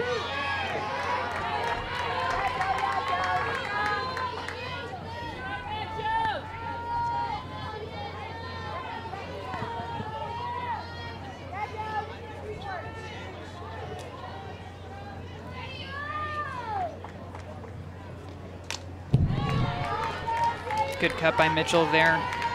Edmondson really working the outside part of the plate against these righty batters. That backdoor curve starting in that left-handed batter's box and right at the last minute tailing over into the strike zone. And that one even a bit of down movement on it as well. A good swing, fouling that one off straight back. We saw such a strong start for Notre Dame, but there has since been a lull. The last hit coming for their offense back in the second inning off the bat of Emma Clark. It really almost seems like a tale of two games between both of these teams. Starting off hot, scoring a ton of runs early on in the game in the first 2 innings, then there really been goose eggs across the board since. And I think because of that, the reason is because these pitchers are making great adjustments in the circle, noticing that these batters are being aggressive early in the count, kind of working the corners, trying to get ahead, utilizing those off speeds and different pitches.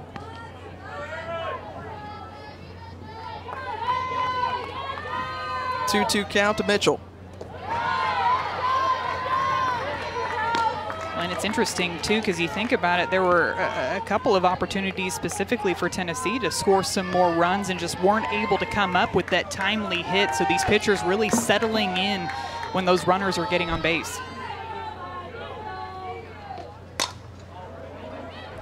Making contact into right field, flying out. And the runner will go back to first base. Well, talking about some of those players to watch, we featured Abby Sweet in the open, the impact that she can make across college softball. Second team All-American last season. We'll see Maya Brady, as you mentioned. Janae Jefferson is also here. Lexi Blair and Haley Busby. I mean, each player you can get excited about, and you can kind of list a profile or resume of what they've been able to do thus far in their careers. You know, I was just thinking that I'm looking at each one of them going, oh, I'd love to watch her, love to watch her. These are the players that you definitely want to keep your eyes on as the season goes on. Somebody like a Janae Jefferson, just so dynamic for Texas and so consistent. That's what I love to see. And you know, Lexi Blair for Michigan is looking forward to playing an out-of-conference schedule this year to take her talents across the nation. How about Jefferson being named to the U.S. national team as a member of silver medal winning Team USA? Yeah, that consistency and athleticism being recognized on an international stage. Congratulations to Janae Jefferson. Ken Erickson will be coaching his USF Bulls this weekend. National team head coach. Well, it's actually now Heather Tarr. Oh, now it is Heather Tarr. She will be here as well. Close. Yeah. Yes, yes. You were just leading into that. I was. Thank you. Thank you, Parker.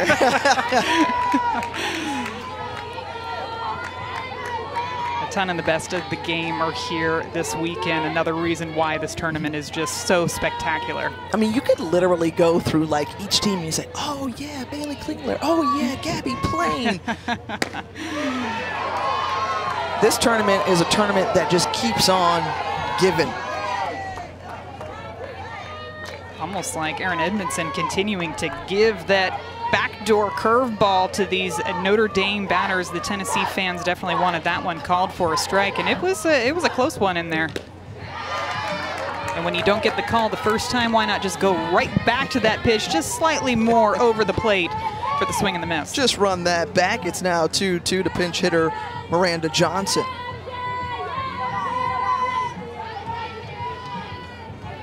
Johnson, who's hit better than 500 so far this season, driven in 6 runs.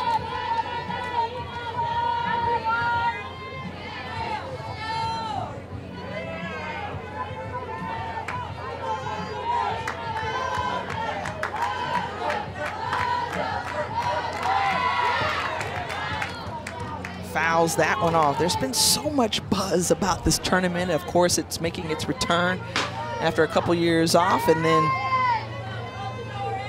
the buzz around the stands. I mean, just consistently hearing cheers and oohs and ahs and claps. It's nice.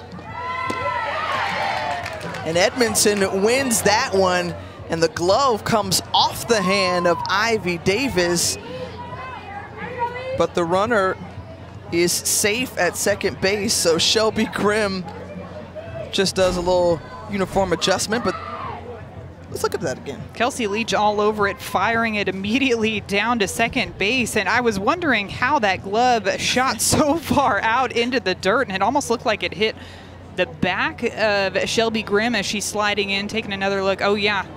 Looked like Ivy Davis was reaching for the ball, and that momentum that Shelby Grimm had in her slide kicked that glove all the way out, almost into the grass over there. Either way, Grimm able to make it over there safely into scoring position.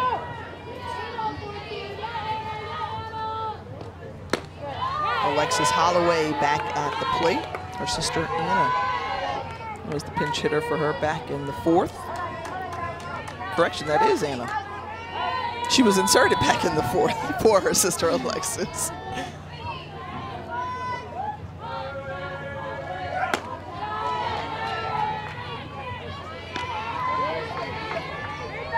Looks like Kelsey Leach going out to have a conversation with Aaron Edmondson, who's fallen behind 2-0.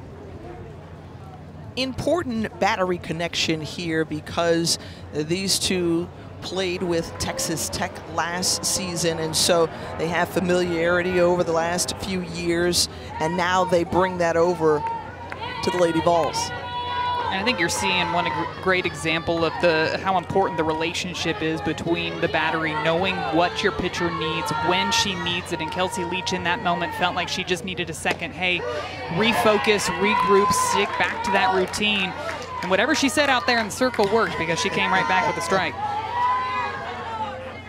It's not like a timeout where a coach draws it up, but that's exactly how you would say it. Oh, that's exactly the outcome that they were looking for. This pitch really close, but called for a ball. Well, and it really takes some time to create that relationship between the two. This one just missing, but even still communicating. Right after this pitch was called a ball, you could see Kelsey Leach communicating that she liked where that spot was. This one smacked by Holloway into left field, and trailing to her left was Parsons to get out number 3. That ends the inning, and coming up third when we come back, it's Ivy Davis who's due up. Remember, she blasted one out earlier.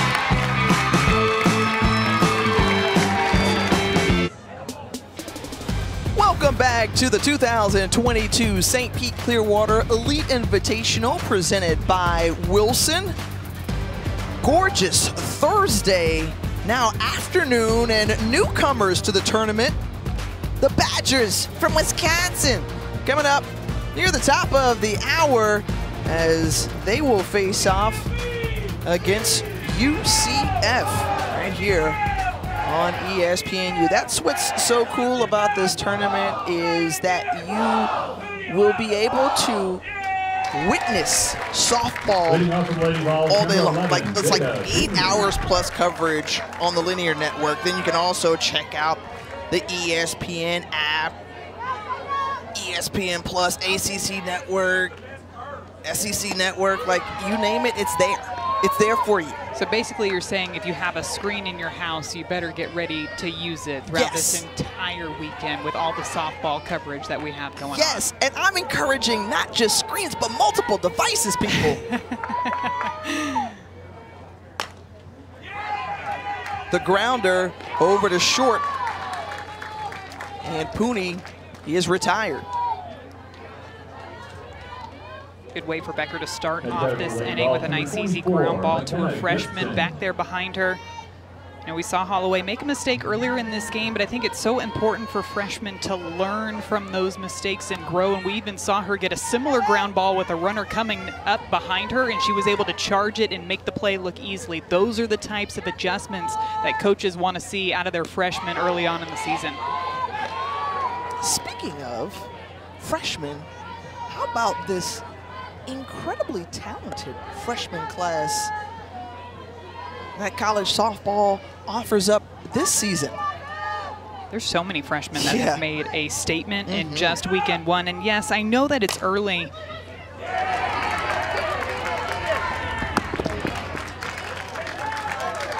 As the runner is safe, at first popped off the third baseman, and here's Ivy Davis, who we teased going to break. The pitching selection here and laying off of things. Well, and Ivy Davis, a veteran hitter in this Tennessee lineup, seeing a ton of different pitches coming in at different speeds, and you could just see swing after swing. She was getting closer and closer to being on time. That one a changeup out in front of it. This next one, she is all over that fastball coming inside. So much pop in her bat.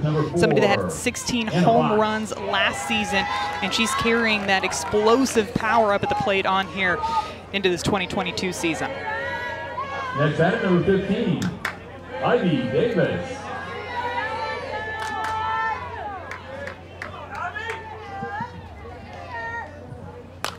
And Davis kind of fisted it off the inside, jammed, and is popped out. So all the buildup, and now 2 away. Well, the freshman out there in the circle taking advantage of the fact that Ivy Davis is a very aggressive hitter up at the plate. Anna Fox over there at first base, pinch running for Tennessee. But knowing that she was going to be aggressive on those pitches, specifically on the inside half of the plate, brings that one over the chalk line, gets her to swing, and a jam pop up to the infield is exactly what you want if you're Becker.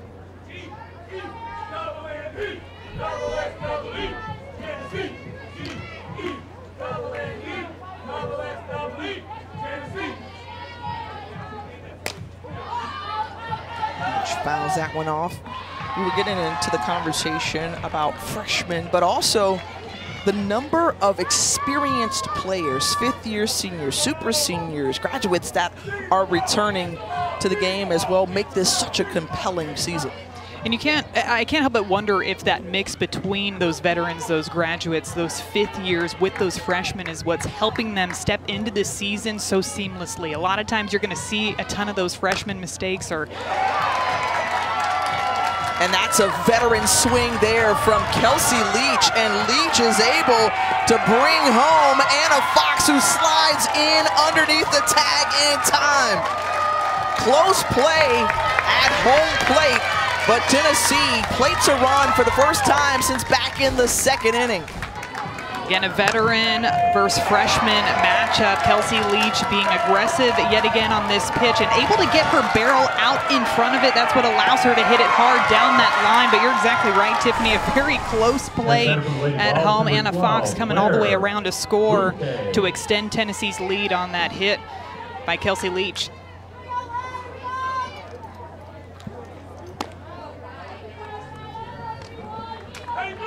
Blair Boutte. He's had a couple of walks today.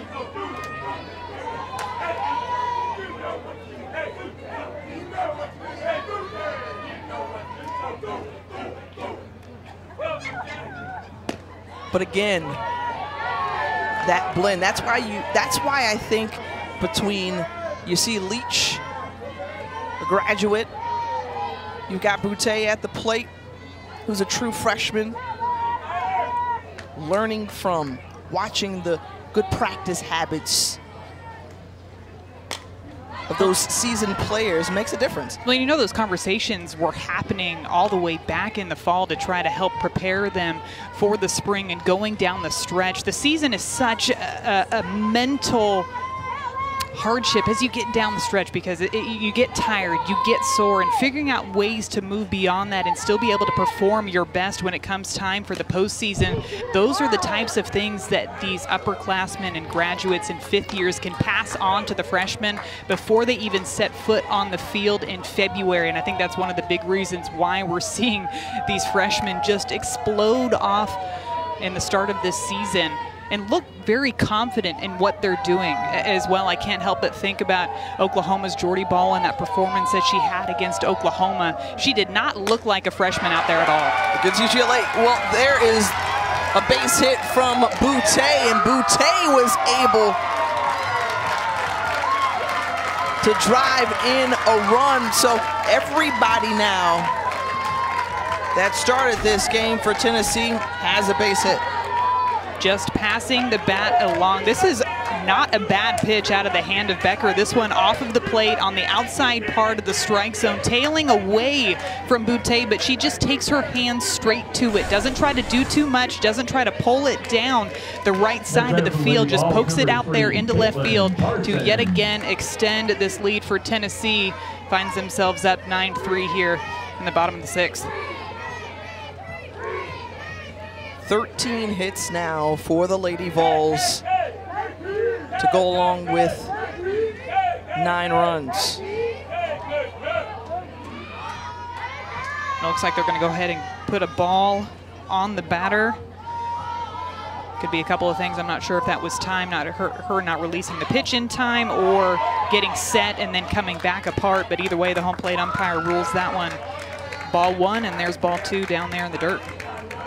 And that allows Boutte to advance 60 feet closer. Things trending in the wrong direction as Shannon Becker, who came in relief for Alexis Holloway, has done a really nice job in the circle, but roughed up for a couple of runs here in the bottom half of the 6th. But really another great learning experience for the freshmen out here in the circle, just knowing that when you're going up against an offense like Tennessee, you cannot take a pitch off. And even right there, that one just barely missing outside of the zone. If the pitch before was a little bit closer, you might get some of those calls from the home plate umpire, but you have to stay around that strike zone the entire time. So again, those last 2 pitches not missing by much, but because that one down in the dirt was so far out of the zone, it makes those ones look like balls as well. Number 9, Kiki Malloy. So Kiki Malloy back to the plate after that walk to Caitlin Parsons. Runners at the corners. And speed all the way around as well. So I would not be surprised if we see Parsons take off here on the 1st or 2nd pitch of this at-bat to try to get 2 runners into scoring position for Kiki Malloy. And just to remind you, this is how we started off the ball game. First pitch, and Malloy says goodbye. Just the response from Kiki Malloy. Her team goes down 2-0 in the top of the inning, and she says, you know what, I'm a leader on this team. I am a veteran with experience. I'm going to go up and try to get this momentum back on our side as quickly as possible, and what better way to do it than to knock it out over the fence opposite field. Malloy, who is the daughter of former Patriot Lawyer Malloy, won a Super Bowl with New England, and also mom, excellent athlete as well, who was a track star at the University of Washington. So Claudine Malloy had her own prowess, and then sister Amira played for the Huskies softball team.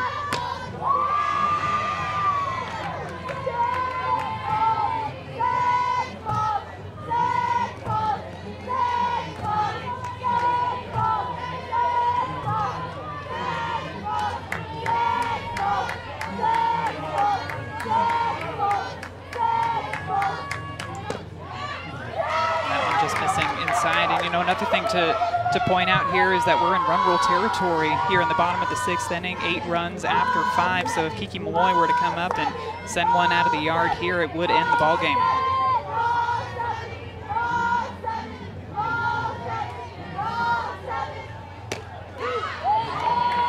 Taking all the way, 3 balls and a strike now to Malloy. You know, I was wondering, is she going to get the green light on a 3-0 count here? And I'm sure she wishes that she might have taken a hack at that one. The offering from Becker. Foul back, 3-2.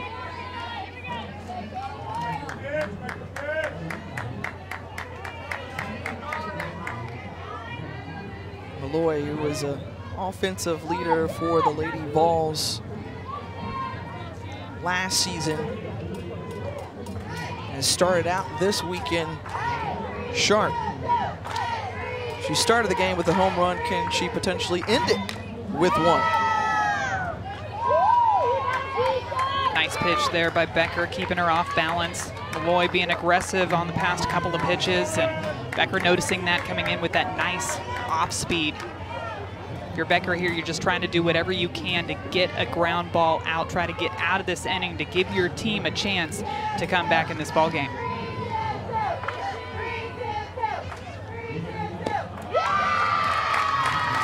The walk to Malloy, now bases loaded for another dangerous hitter in Amanda Ayala. Next batter for the Lady Vols, number 13, Amanda Ayala. Ayala, somebody who's known to be very patient up at the plate as well. So if you're Becker, you just got to do what you can to attack the strike zone here. Your defense has a play at any base in the infield. Try to roll up a ground ball, get out of this inning.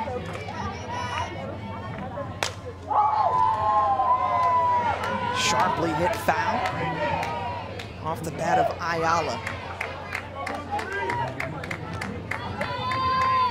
Talking about making the ABs count for Ayala. She's in search of her first ribby of the season.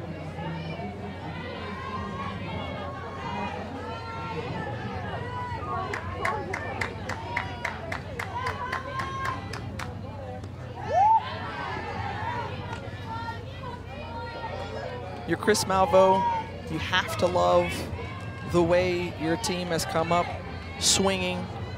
They've gotten good cracks at it and been successful, especially in 2-out situations.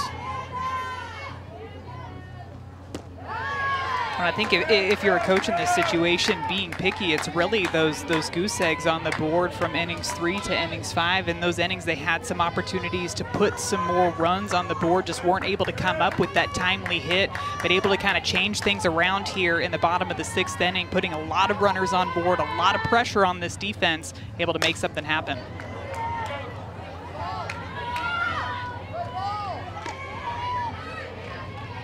Here's Ayala's chance. The Lady Vols today 1 for 5 with the bases loaded.